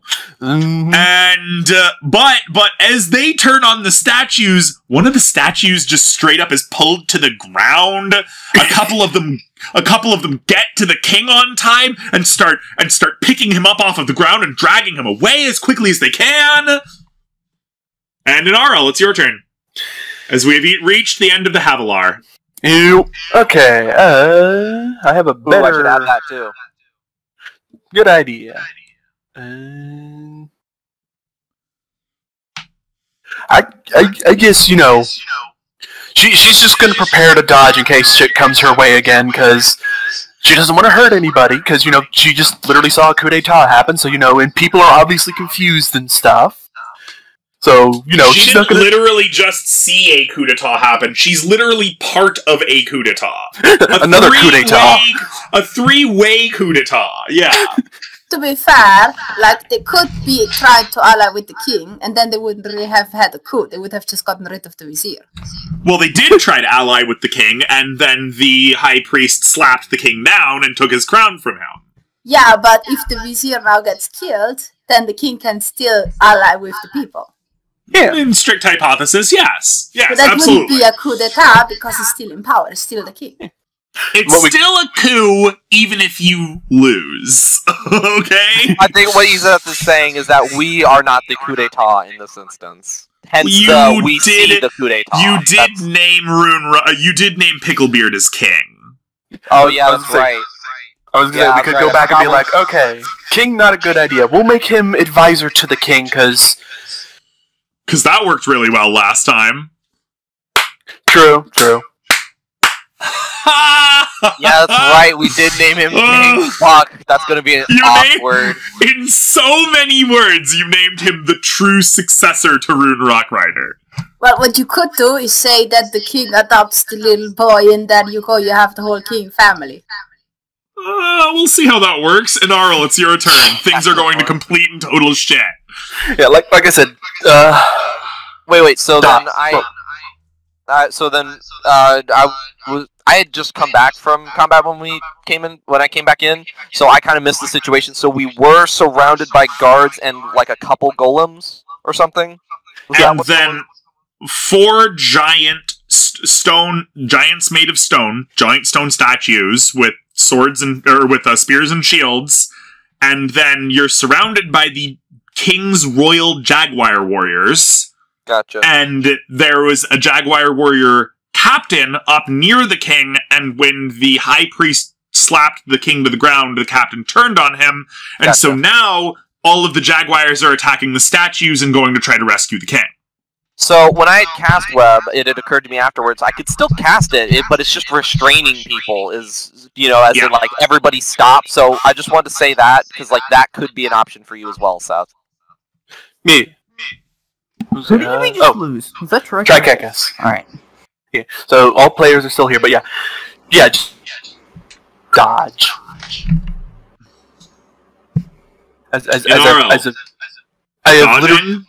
Yes, dodging, because she doesn't want to hurt anybody, and clearly they don't want to hurt us.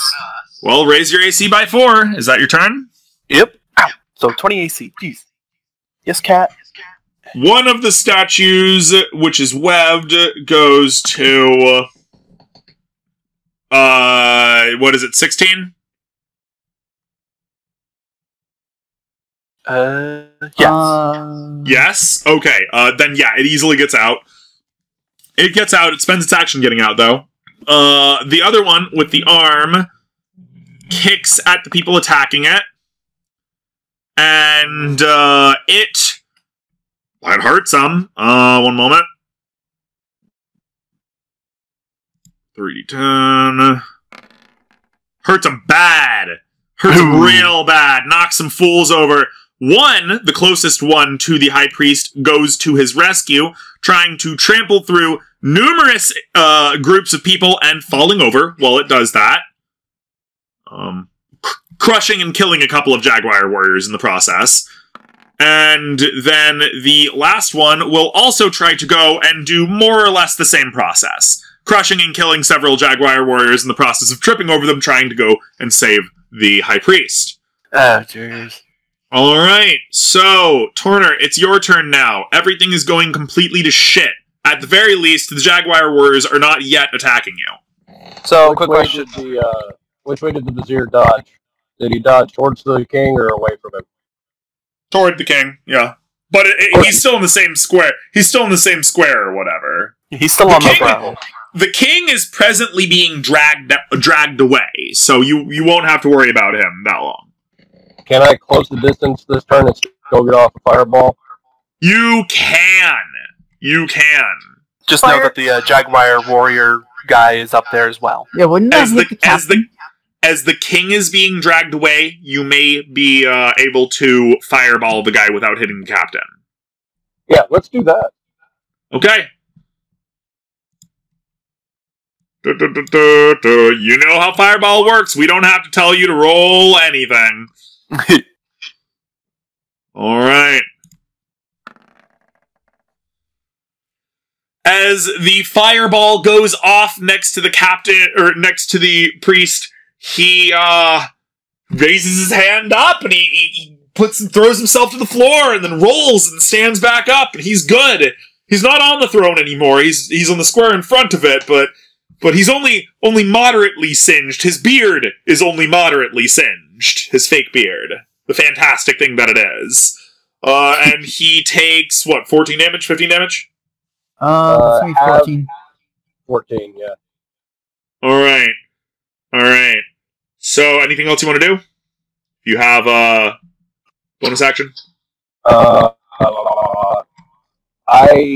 think that is going to be all that I can do.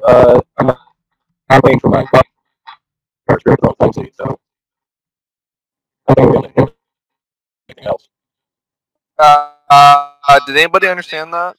No. Nope. No. I don't think I we can think I'm do done. anything. Yeah, I think I'm done. I don't think I can do anything else. Awesome. Calden, your turn. Okay, so, if I recall, I am 140 feet away from the guy? Yeah, something like that.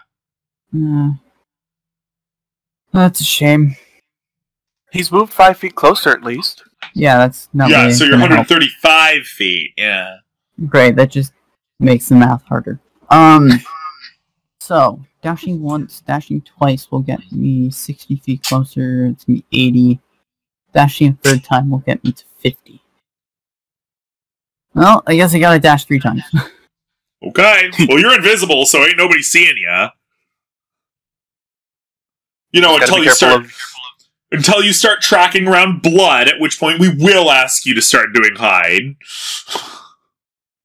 Because there's going to be a lot of that. Your little invisible bloody red footprints are going to start popping up here pretty soon.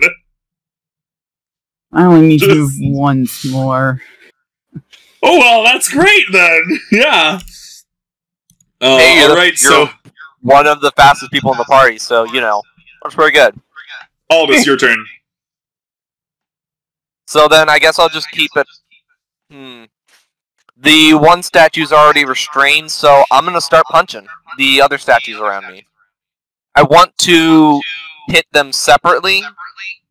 The goal being to you are do the 60 tanking feet effect from the Thunder Gauntlet. You are 60 feet away from the nearest guy, remember? Oh. So Yeah. Sorry, you'll I'm only be able to go after one. losing track here. What is in 30 feet of me? Nothing. Like, nobody anymore other than your own people. Oh. Yeah. There's still a golem restrained then, right? No, he broke out with ease. Oh, what did he roll? The spell save DC was 16. He rolled an 18. He broke out with... He's 30 fucking feet large! You think he can't make a strength check of 15? Or 16? Like, come on, dude! I forgot about ability modifier. Okay, I am a big dummy. Okay. Alright, yeah. Then... Sorry, I'll start moving towards the king then to tell him this feet closer.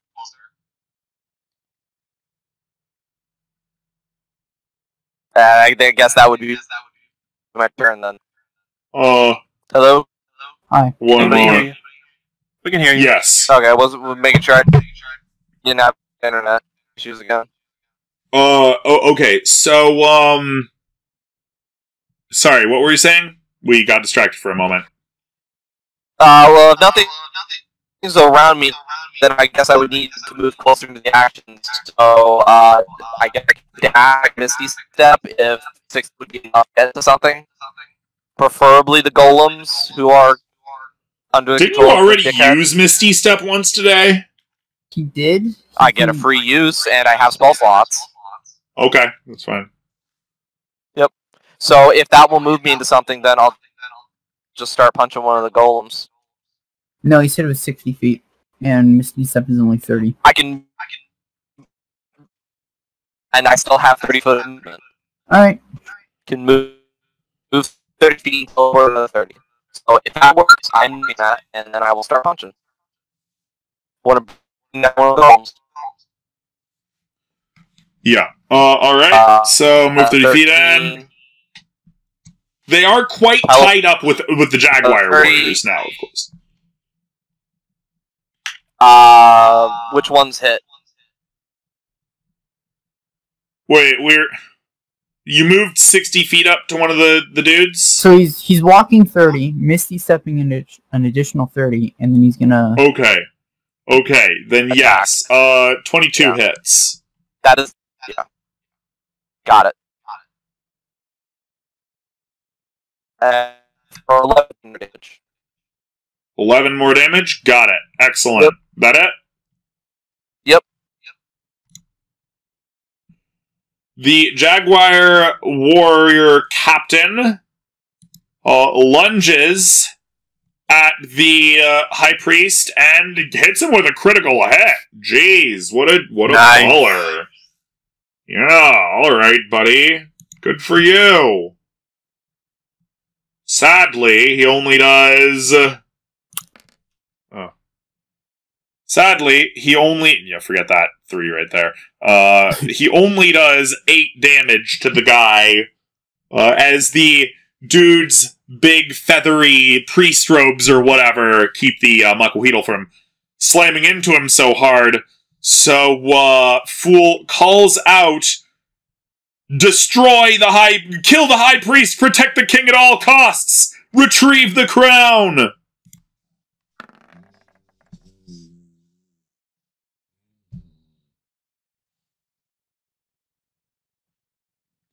And yeah, he didn't give a terribly good roll, but it is now Starwing's turn. Okay, Starwing is going to use her bonus action to attack the... Did the golem that got hit by Starwing's spiritual weapon move? No, none of the golems have moved. Sweet. None of the statues have moved. They are completely surrounded by Jaguar warriors trying to kill them. That's not true. 2 of them moved toward the high priest and then fell over on a bunch of Jaguars and died. But probably the one Starwing is looking at did not move. Well, in that case, we're going to use her bonus action to do that. And then she is going to move and dash towards the high priest. Excellent. Great. Good stuff. Awesome. Everything else all done? Yeah. She's going to be like 30 feet in front of me. And then at the end of the Havilar, the Royal Guards. The Royal Guards, they hear him and they do their best, but it's just everything's scrabbled. Some are dragging the king out. Some are fighting the dudes. Some guys are bleeding and screaming for their mothers because they've had giant 30-foot tall stone statues fall on them. It's complete and total chaos all over the place. People are dying. Blood is everywhere. Jeez. Oh, wow. One moment. They do a valiant attack on the stone statues, and it keeps the stone statues more or less in place. Calden, when your next turn comes around, you will need to roll a hide or a stealth.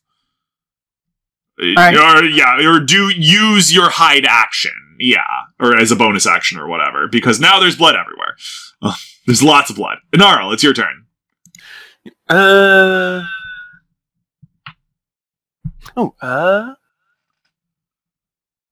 What? I'm reading something at the moment. Oh, no, never mind.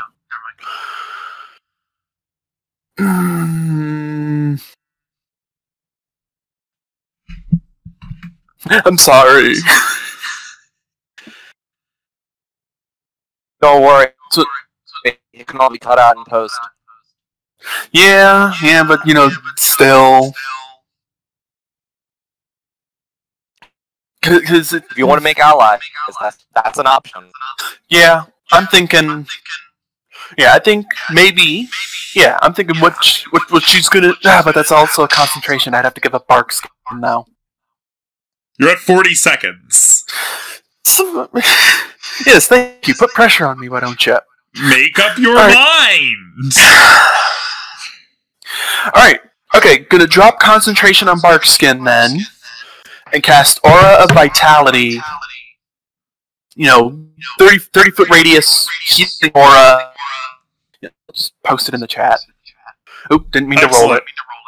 And, she's gonna start, she's gonna, use her movement to make her way up to, I guess one of the statues that's getting particularly wailed on to maybe provide a little backup there. Okay, that would be the broken arm statue. Alright, so you're supporting the people who are trying to destroy the broken arm statue. Yep. Got it.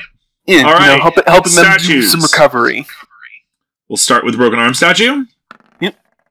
The broken arm statue doesn't successfully kick, and doesn't successfully kick again, because he's all trying to get steady. Mm-hmm. The other one, who is not trying to advance, thrusts his spear and misses, and then thrusts his spear and misses again. Jeez.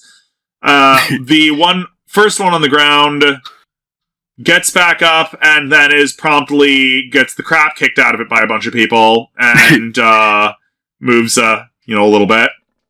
And the last one gets up quickly, and then swings its big spear around, not to effect. Jeez, that was a really bad round for the statues, actually. In the meantime, because the statues are technically his turn, the High Priest goes, blah! With his, with lightning coming forth from his hands, and it hits the dude. It hits the dude good. Unlimited power! And the Jaguar Warrior takes 12 damage. As he goes, Aah! And, Torner, it's your turn again.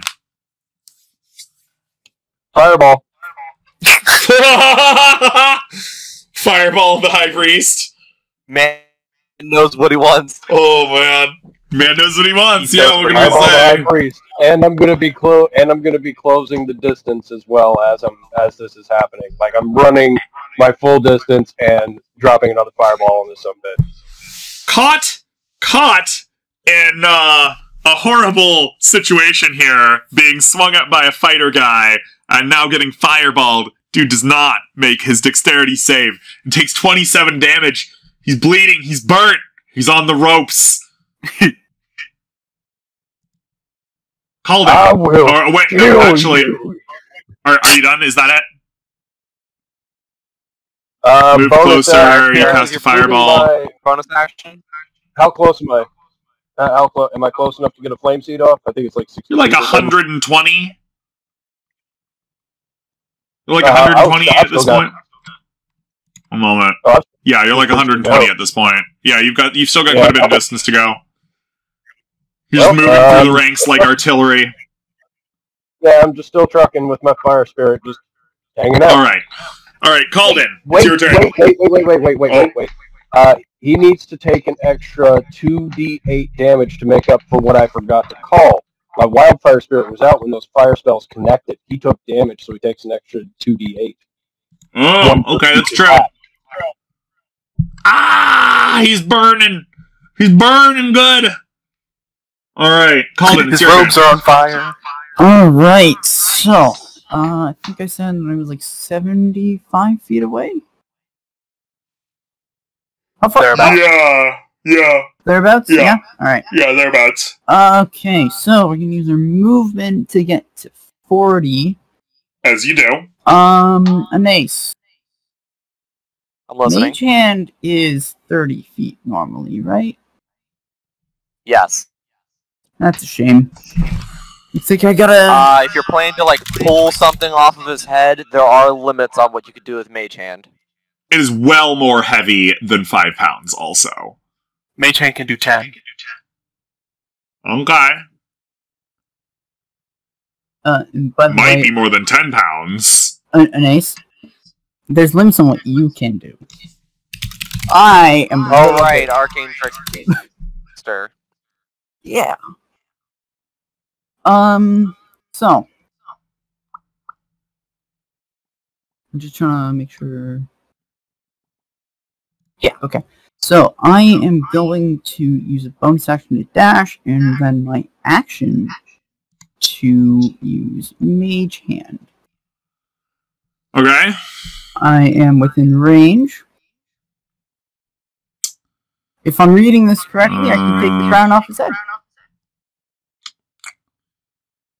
Retrieve an object or carried by a ward or carried by another creature. Okay, yeah, no, that's true. You can, because you have Mage Hand Ledger Domain.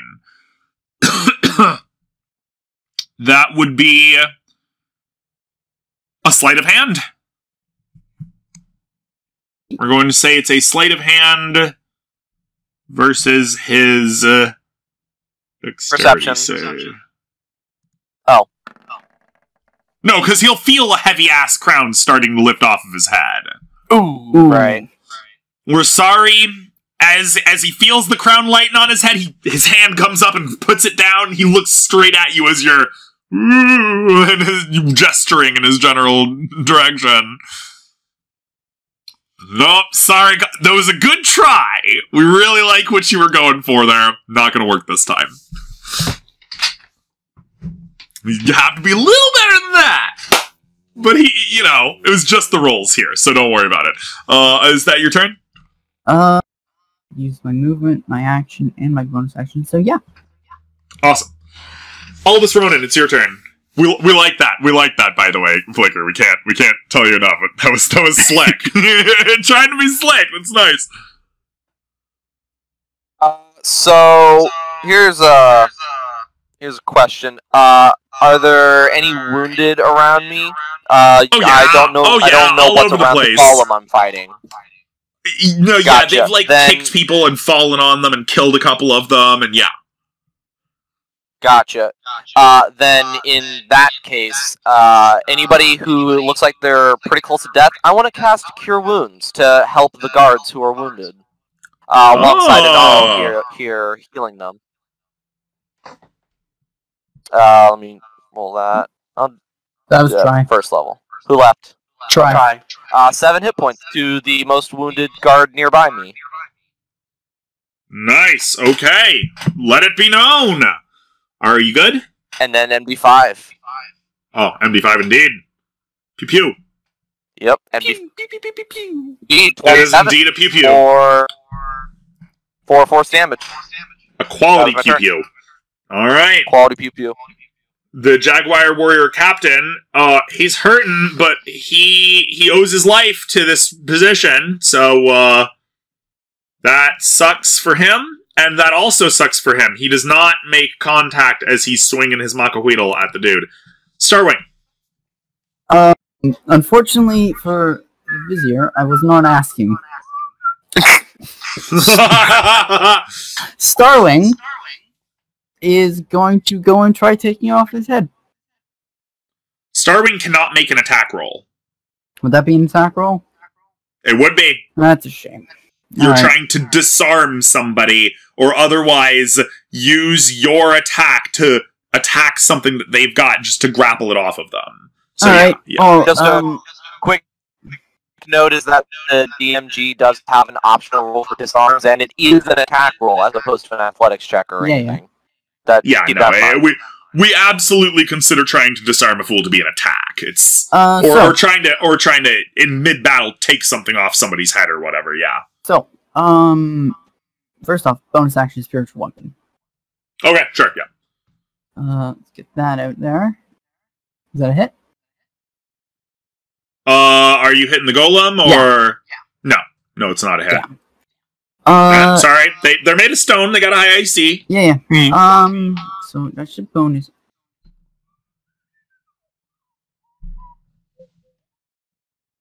Okay, how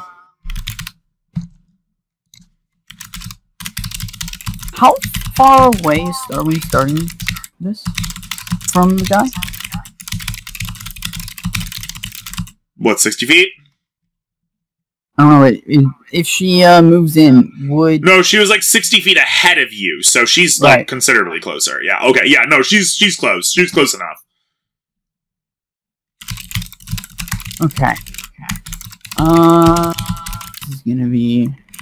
This is gonna be risky. Oh boy. Would she be able to use the help action for my next attempt to take the crown off his head? Yes! Okay. Yes, absolutely. A familiar can absolutely use the help action. Well, it wasn't so much can she use the help action, it's can the help action apply to this. But, okay. Pretty much any action, we figure, yeah. Because they can help you and give you advantage on an attack, so they can help you and give you advantage on this with the help action. Yeah, definitely. Okay, so she is gonna go down and use the help action. I don't think she's gonna have enough movement to get away. Well, you know. Oh shit! Right. She's getting into a 20-foot radius of this fool, isn't she? Yeah. Oh yeah. Defensive lightning bolt. Remember? He is entitled to a defensive lightning bolt, and that defensive lightning bolt is almost certainly going to hit her. Yep. All right. How much damage? Fortunately, it's only 2d6. She takes 9 damage. Okay. Does that kill her? No. She's not dead, right? No, she's got... Right, because she's got sidekick levels now. She's actually got... She's pretty chunky for a half-pound bird. It is, however, a significant portion of her health. Yeah, it still would have sucked. Yeah. Also, spiritual weapon is a concentration, No, it's right? not. Oh, okay. Well, shit. Go ahead. You would think, except it's basically the cleric's extra attack. Yeah. Okay. So she done? Mm-hmm. Sweet. Royal Guard are going to. Torner, please don't. They're going to do their best. The Royal Guard are going to do their best. Is what they're going to do. It's not going to be good enough, but they're going to do it. That's pretty sad. An RL. I was gonna say, and any royal guard around an RL will get a little bit of healing because of vitality. All right, it's your turn. All right. Dang it! I had it just. Oh, there it is. This is a. Oh, okay. All right, she's gonna go up to one of the statue to this, the one-armed statue, and cast Thunder Wave. If you cast Thunder Wave, you will hit other people. Oh, they're too crowded around it, huh? Everybody is crowded around them. Yeah. All right, never mind then. Could Inaro cast it off the top of her space and into, so it's going up above their heads? Yes. Yeah, I'd be fine with doing that. We'll allow it. Aim a little higher up to, try to, the logic here being, hey, if I can smack it in the face with a thunder wave, maybe I'll knock it down. Okay, yes, backwards. You may do that. You may do that.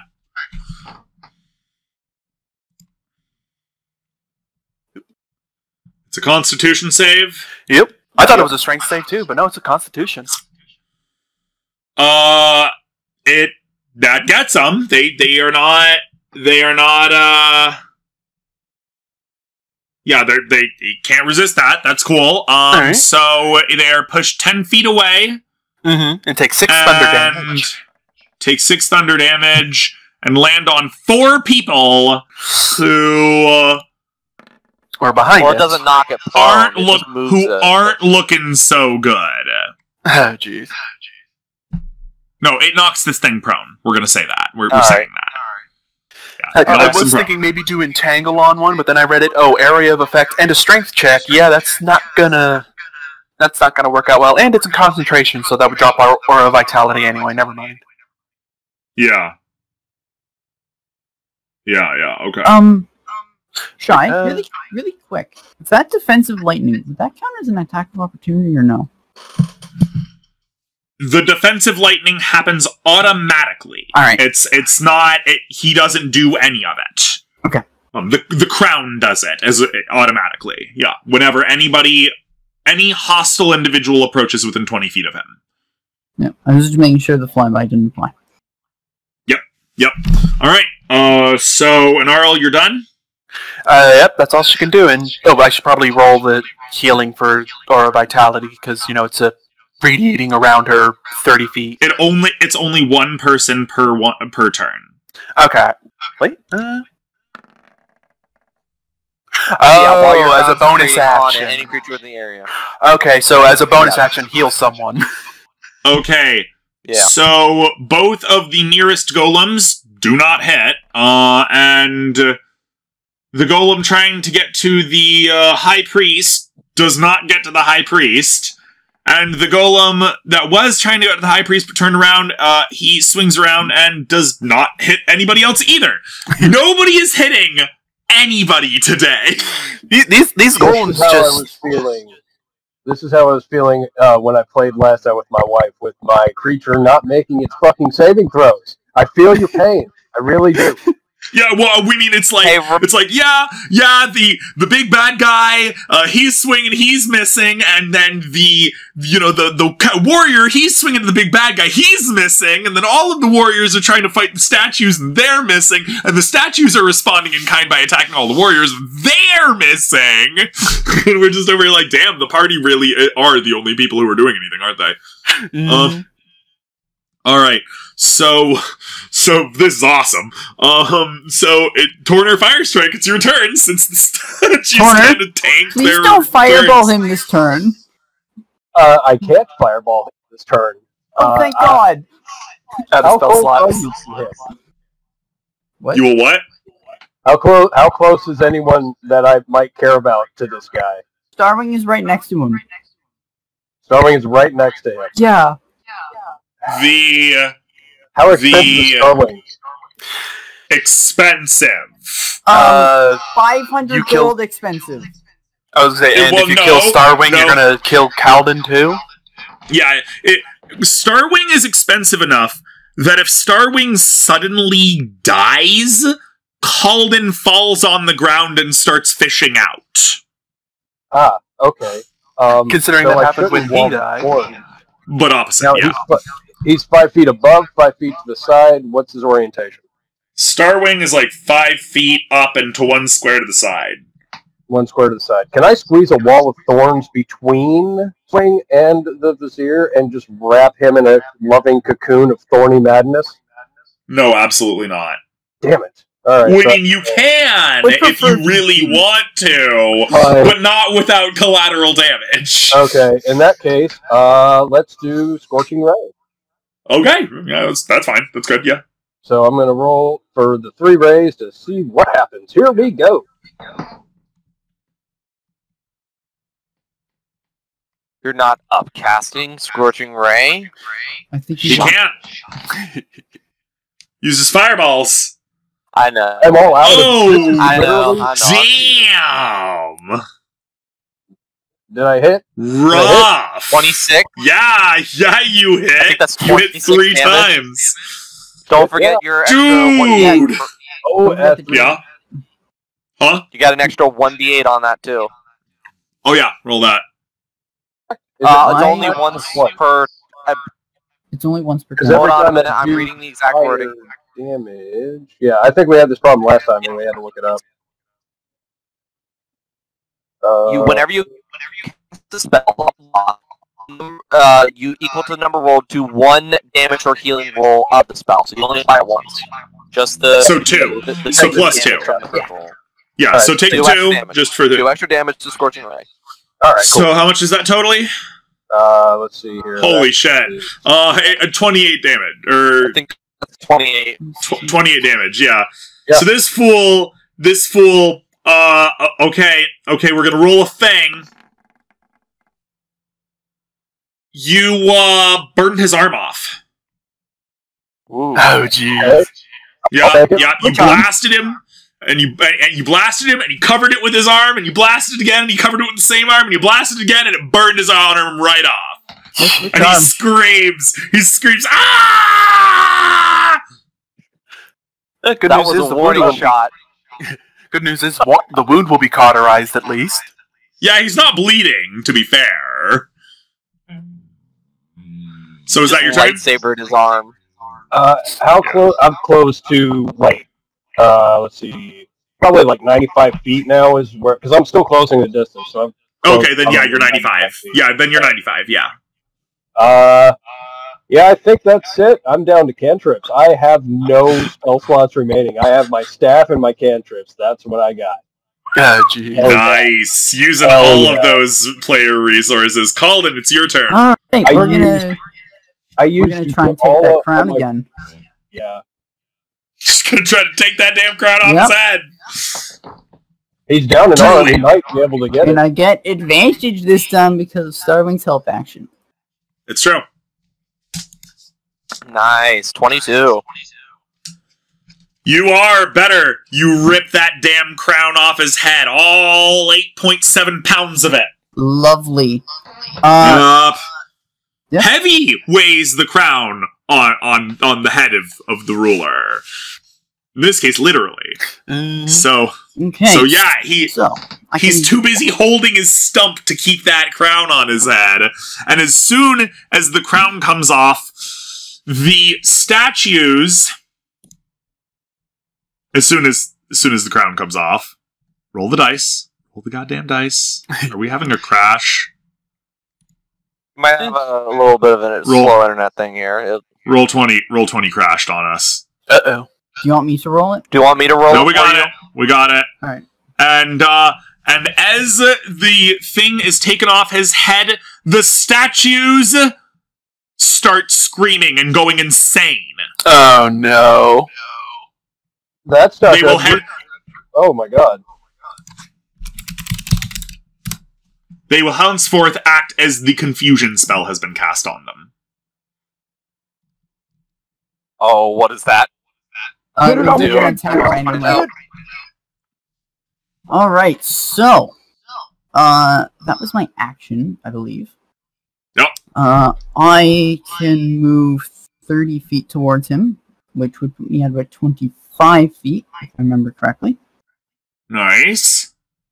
And then you must hide because you're trailing blood around now. If you want to remain hidden, you have to hide. I'm not hiding. Oh, okay. So you're just casting invisible. Mage Hand got rid of the invisibility. No, it doesn't. It does?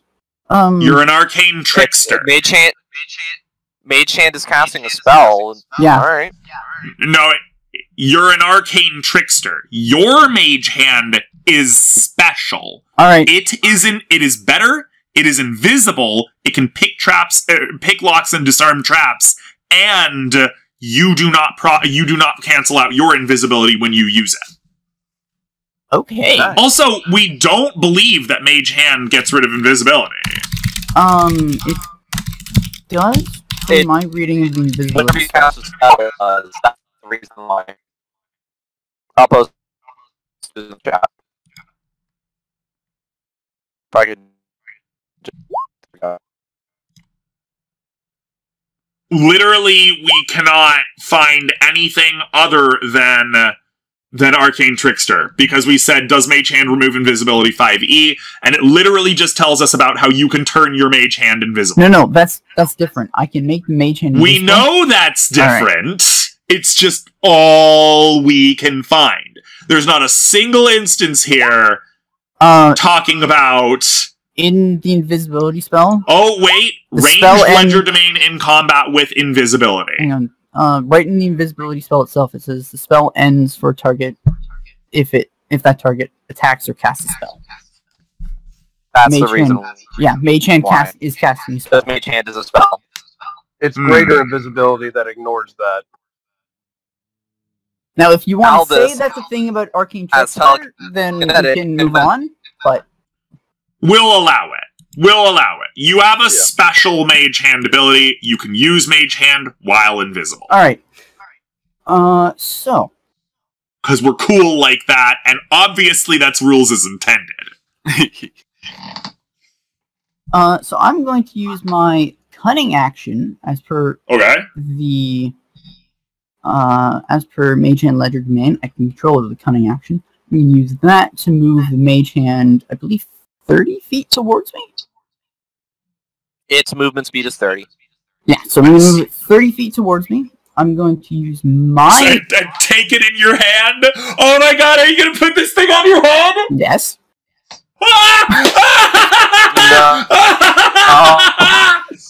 At least stop the golem. I am going to so move the rest of my movement, which will leave me with I think 5 or 10 feet left. No, we thought you were like 25 feet away and you used your movement to get there. Fuck. Alright. Yeah, you used your movement at the beginning of the round. But you can you can just bring that crown and put it on your head with the Mage Hand. You're absolutely 100% in your rights. You can definitely do that. You can also absolutely right away roll a charisma save. Oh boy. You are experiencing the same thing that Olek experienced when he took over the ship. What is it with you with your head?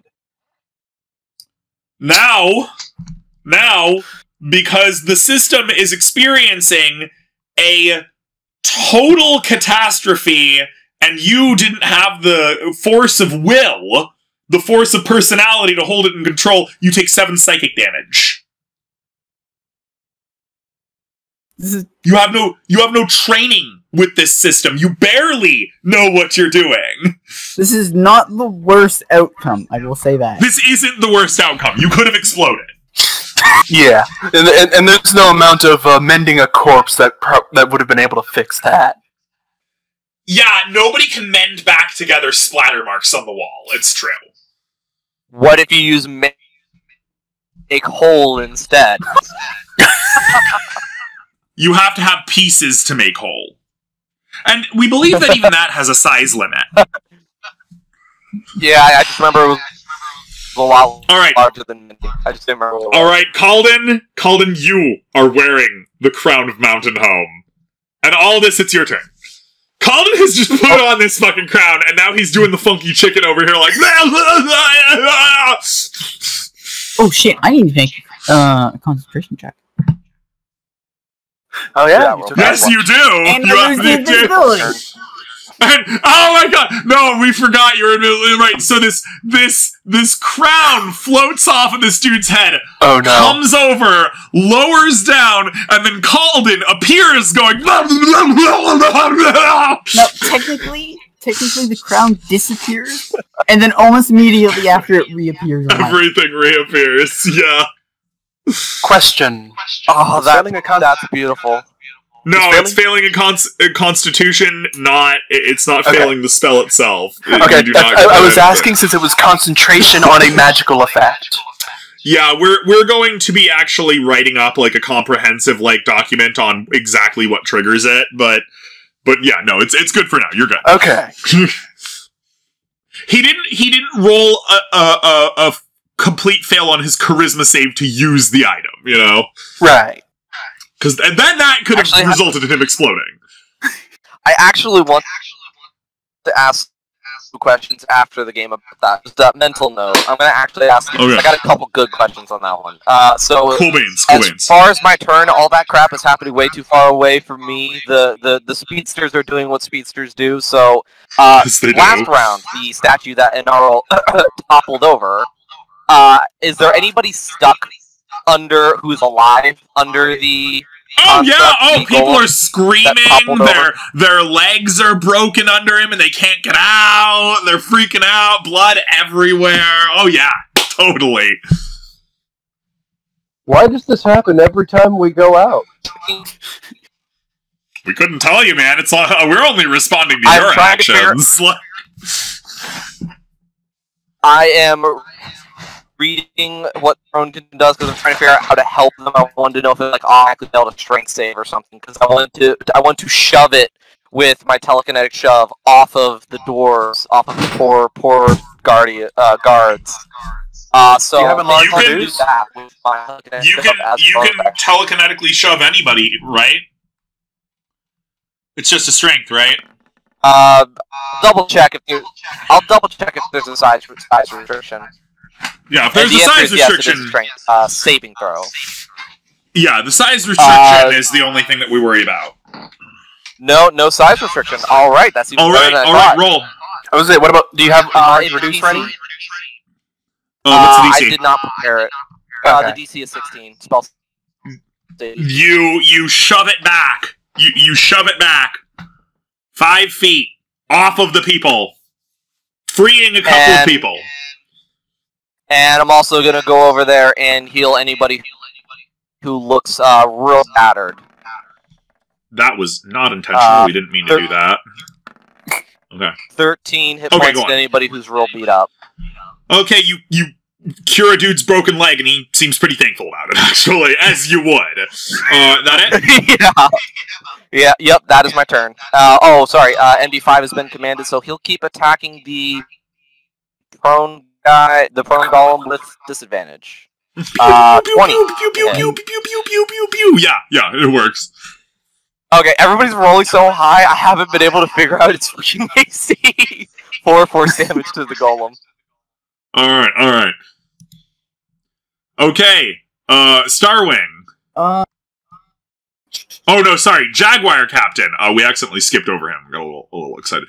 Jaguar Captain, as he sees High Priest's arm get burned off, and the crown lift and go over to Calden, and Calden being like, and things are exploding, and people are destroying stuff, and statues are starting to freak out, and he's kind of not cool about this. What's he gonna do?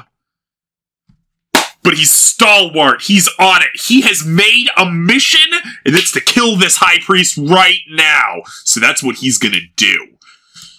He's gonna turn, and he's gonna hit that guy mighty bad, actually. And the Mako Weedle goes into the guy, and, oh god! And then he goes for another swing, because he can do that. But it's sloppy and bloody, and he's, the blood is in his eyes, and he can't really see it, and the guy is flailing, so he gets out of the way before he kills the dude. Now it's Starwing's turn.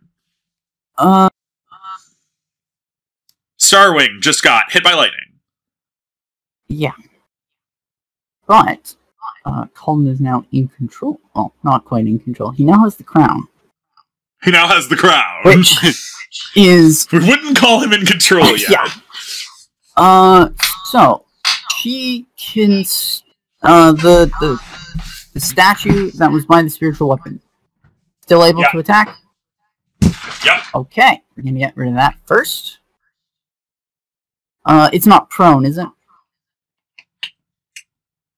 We think there are 3 prone entities, so roll a 1d4. And we'll say, if it's a 4... it's prone. If it's a 4, he's not prone. If it's 1 through 3, he's prone. Okay, well... The spiritual weapon is a melee attack, so that would be his advantage, right? Yep. Cool. Oh yeah! Alright, so that's out.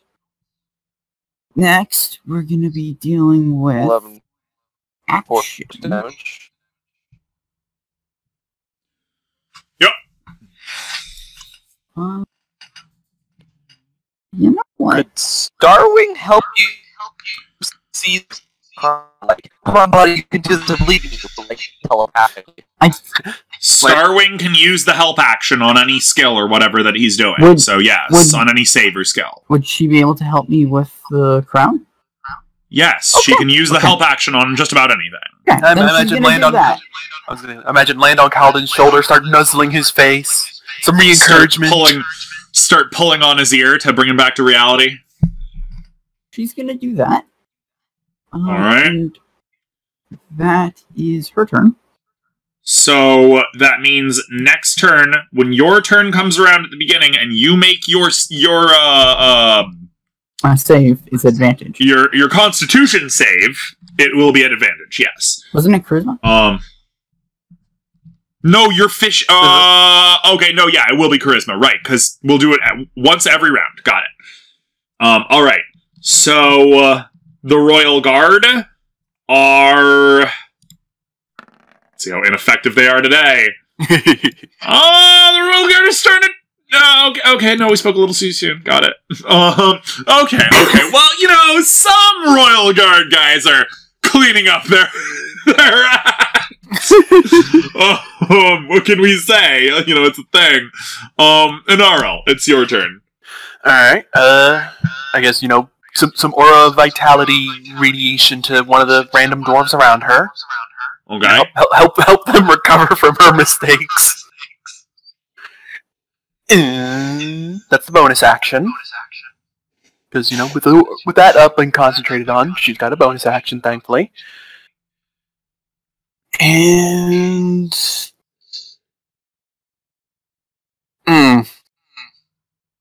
I've got two ideas, unfortunately. Either Thunderwave the statue... Huh? Pick one.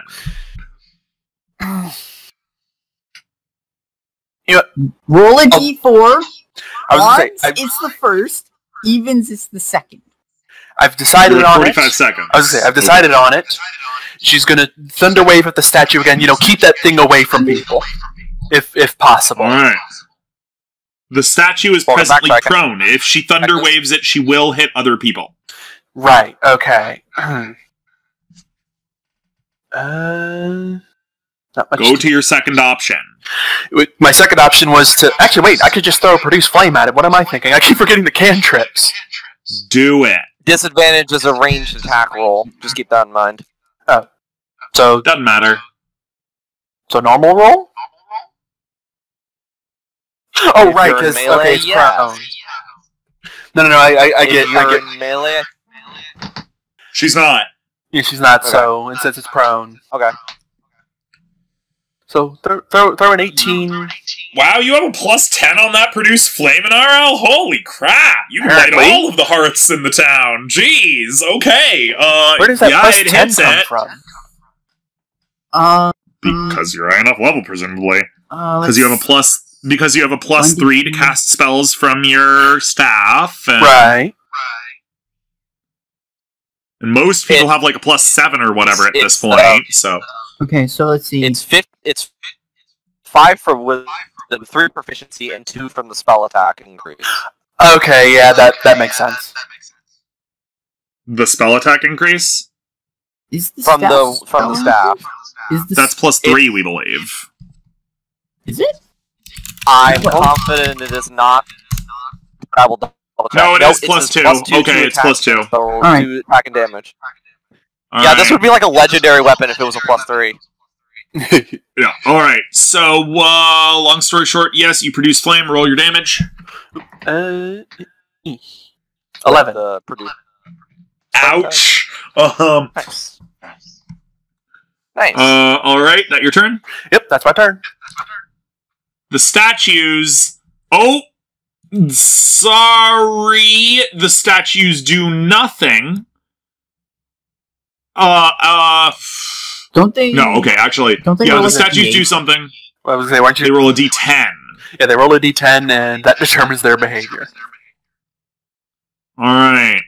One statue uses its action to make a melee attack against a randomly determined creature within its reach, so it attacks a dwarf. Being dumb right here. It attacks the dwarf, doesn't hit the dwarf. Next one. That was the upright one. Now we're talking about the other ones. Same thing. It'll attack a dwarf. And miss. Alright, next. Same thing. It will attack a dwarf. How many hits? Wait, if it's prone, that would be with disadvantage, wouldn't it? It got up. Okay. Alright, and it does 7 damage, hurting it severely, and the last one... Oh, whoops, wrong one. And the last one will do a 4. Hey, a not an 8. And it does not move or take any actions at all this turn. Hey. Torn or Fire Strike, it's your turn. Okay. Let's see here. Things are starting to go crazy. A little bit more, so that brings me to, let's see, 95 minus 25 is 70. something. 70, yeah. Let's see here. Nope, can't do that.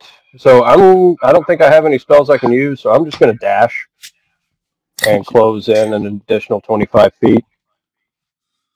Going straight toward this fool. Calden over in front of you, flopping out. This dude got his arm chopped off, Sith style.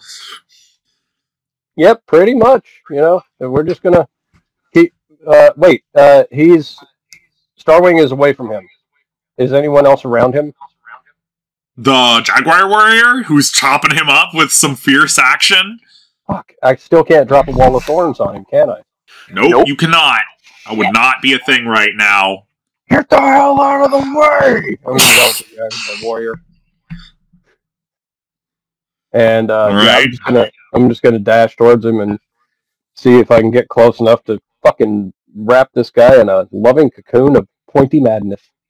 You're like 40 feet away now, yeah. Alright, Calden.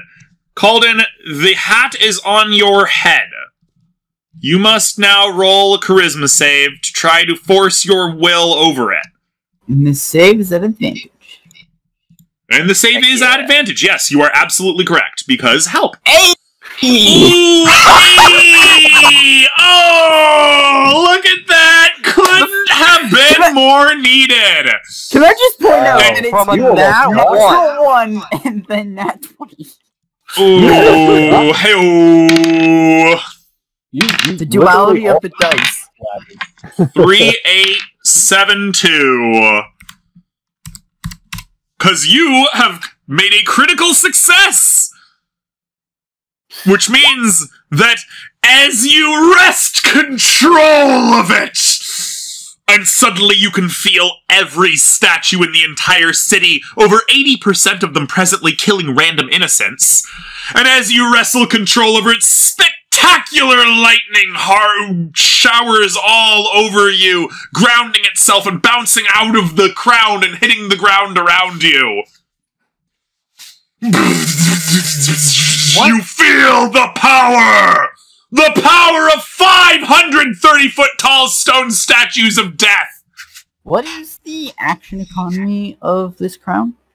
You may now use your turn to give the 4 statues a command.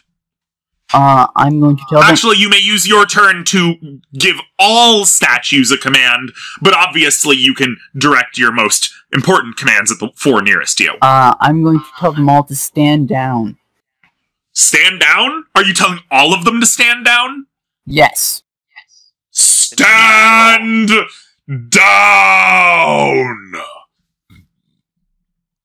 And as you do so, the shaking, fighting stone statues in the throne room stop.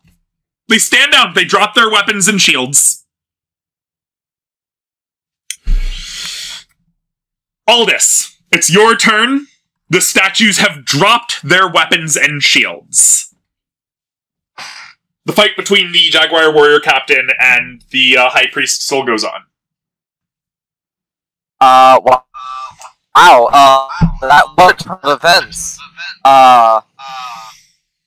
Aldous shouts to the Jaguar Warriors, "Bring your wounded to me. I will restore wounds." And he's going to keep casting Cure Wounds on these guys. These poor. Nice. That's my last first level spell slot. It's fine. 10 more wounds to the next nearest guy. There you go, adding wounds again. NB5 doesn't have to... Huh? There you go, adding wounds again.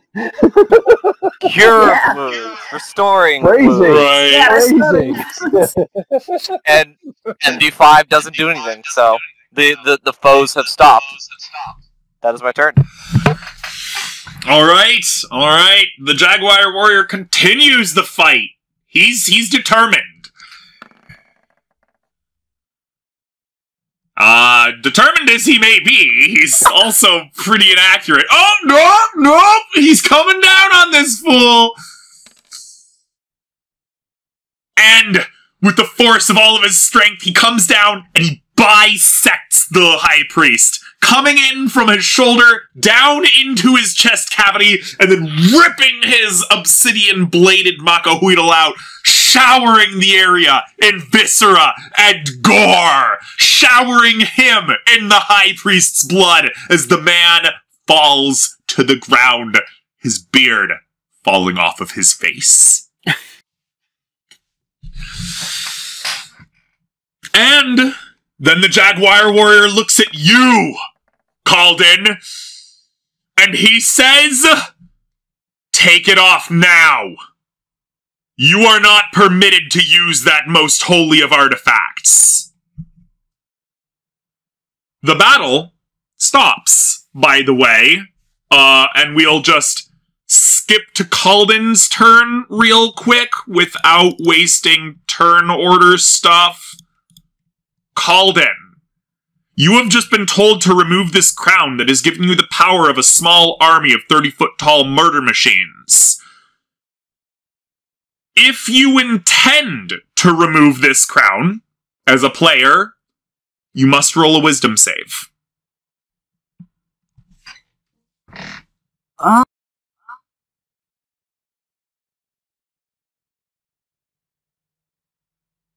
I would recommend removing the crown. Please Well, everybody's recommending. Everybody's looking at you now. Everybody in the room is looking at you, ready to fight with you. You don't even have the option to remove the crown. You can definitely make a visible effort, at least. Well, no, he has to mull it over if he really wants to give up all of this power. And Calden hesitates.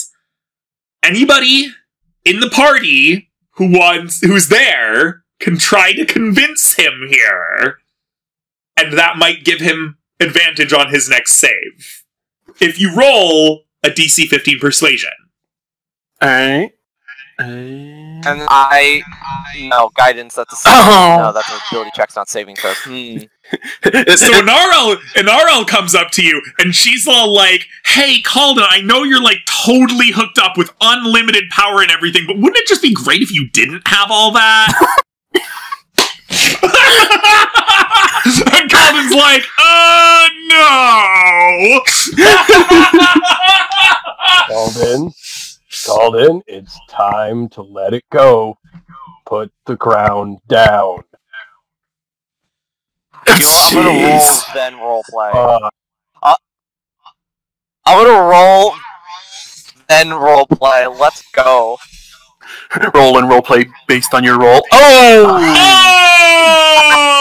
Natural 20! I do not have real life charisma for this. Just spit some facts. Just straight up spit some real ass facts here. Yeah. That would out. Aldous walks up to him. It is not in your best interest to become hostile to everybody. You have people at home. We're not here to make enemies. Take the crown off. Calden, he is right. You aren't here to make enemies, and if you were to keep that crown on your head, you would make an enemy of everybody in the city. Which means that you can roll a wisdom save with advantage.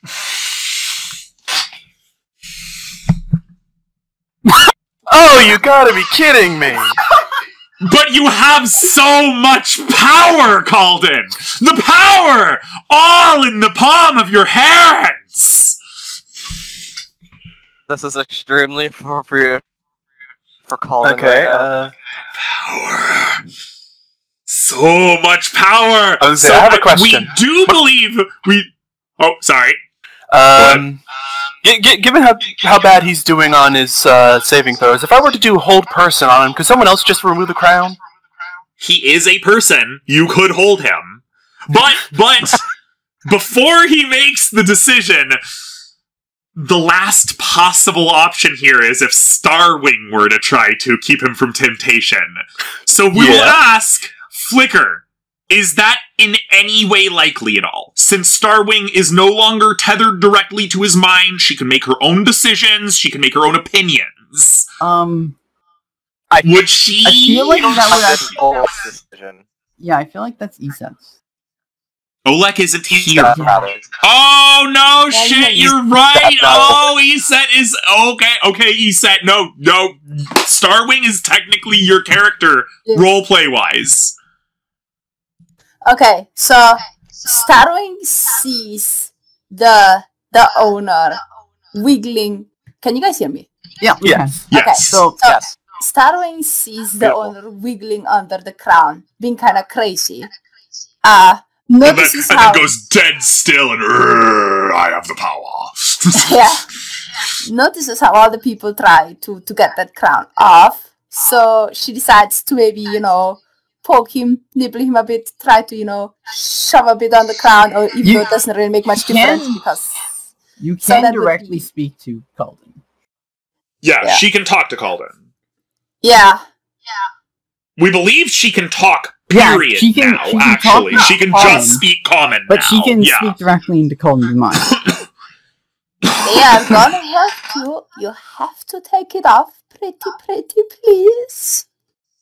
Roll a perception. Persuasion. With advantage. Alright, Calden. This is kind of your last chance before you give in to the power of the crown. Roll a wisdom save with advantage. Oh, you gotta be kidding me! Oh my god! You got a 0! You got a 0! Alright, Calden. Alright, Calden. This is up to you to roleplay now. You're Anakin Skywalker right here. You're Frodo at the edge of Mount Doom, and Samwise Gamgee on your shoulders all like, don't do it, they're gonna hurt you. And you're like, what do you say? Are you gonna be like, the ring is mine? Alright, it's on you, Calden. What do you say? What do you do? I'm trying to think. You know what? I'm going to keep it nice and simple. I don't think I will. And I'm going to activate my Blade Song. Oh my god!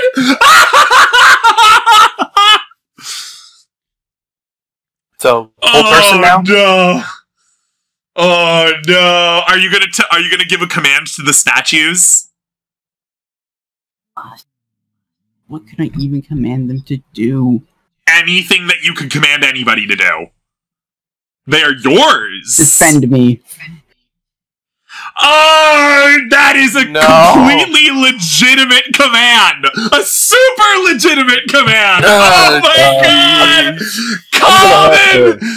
I'm gonna have to get off it, guys, look at me. I'm the boss now.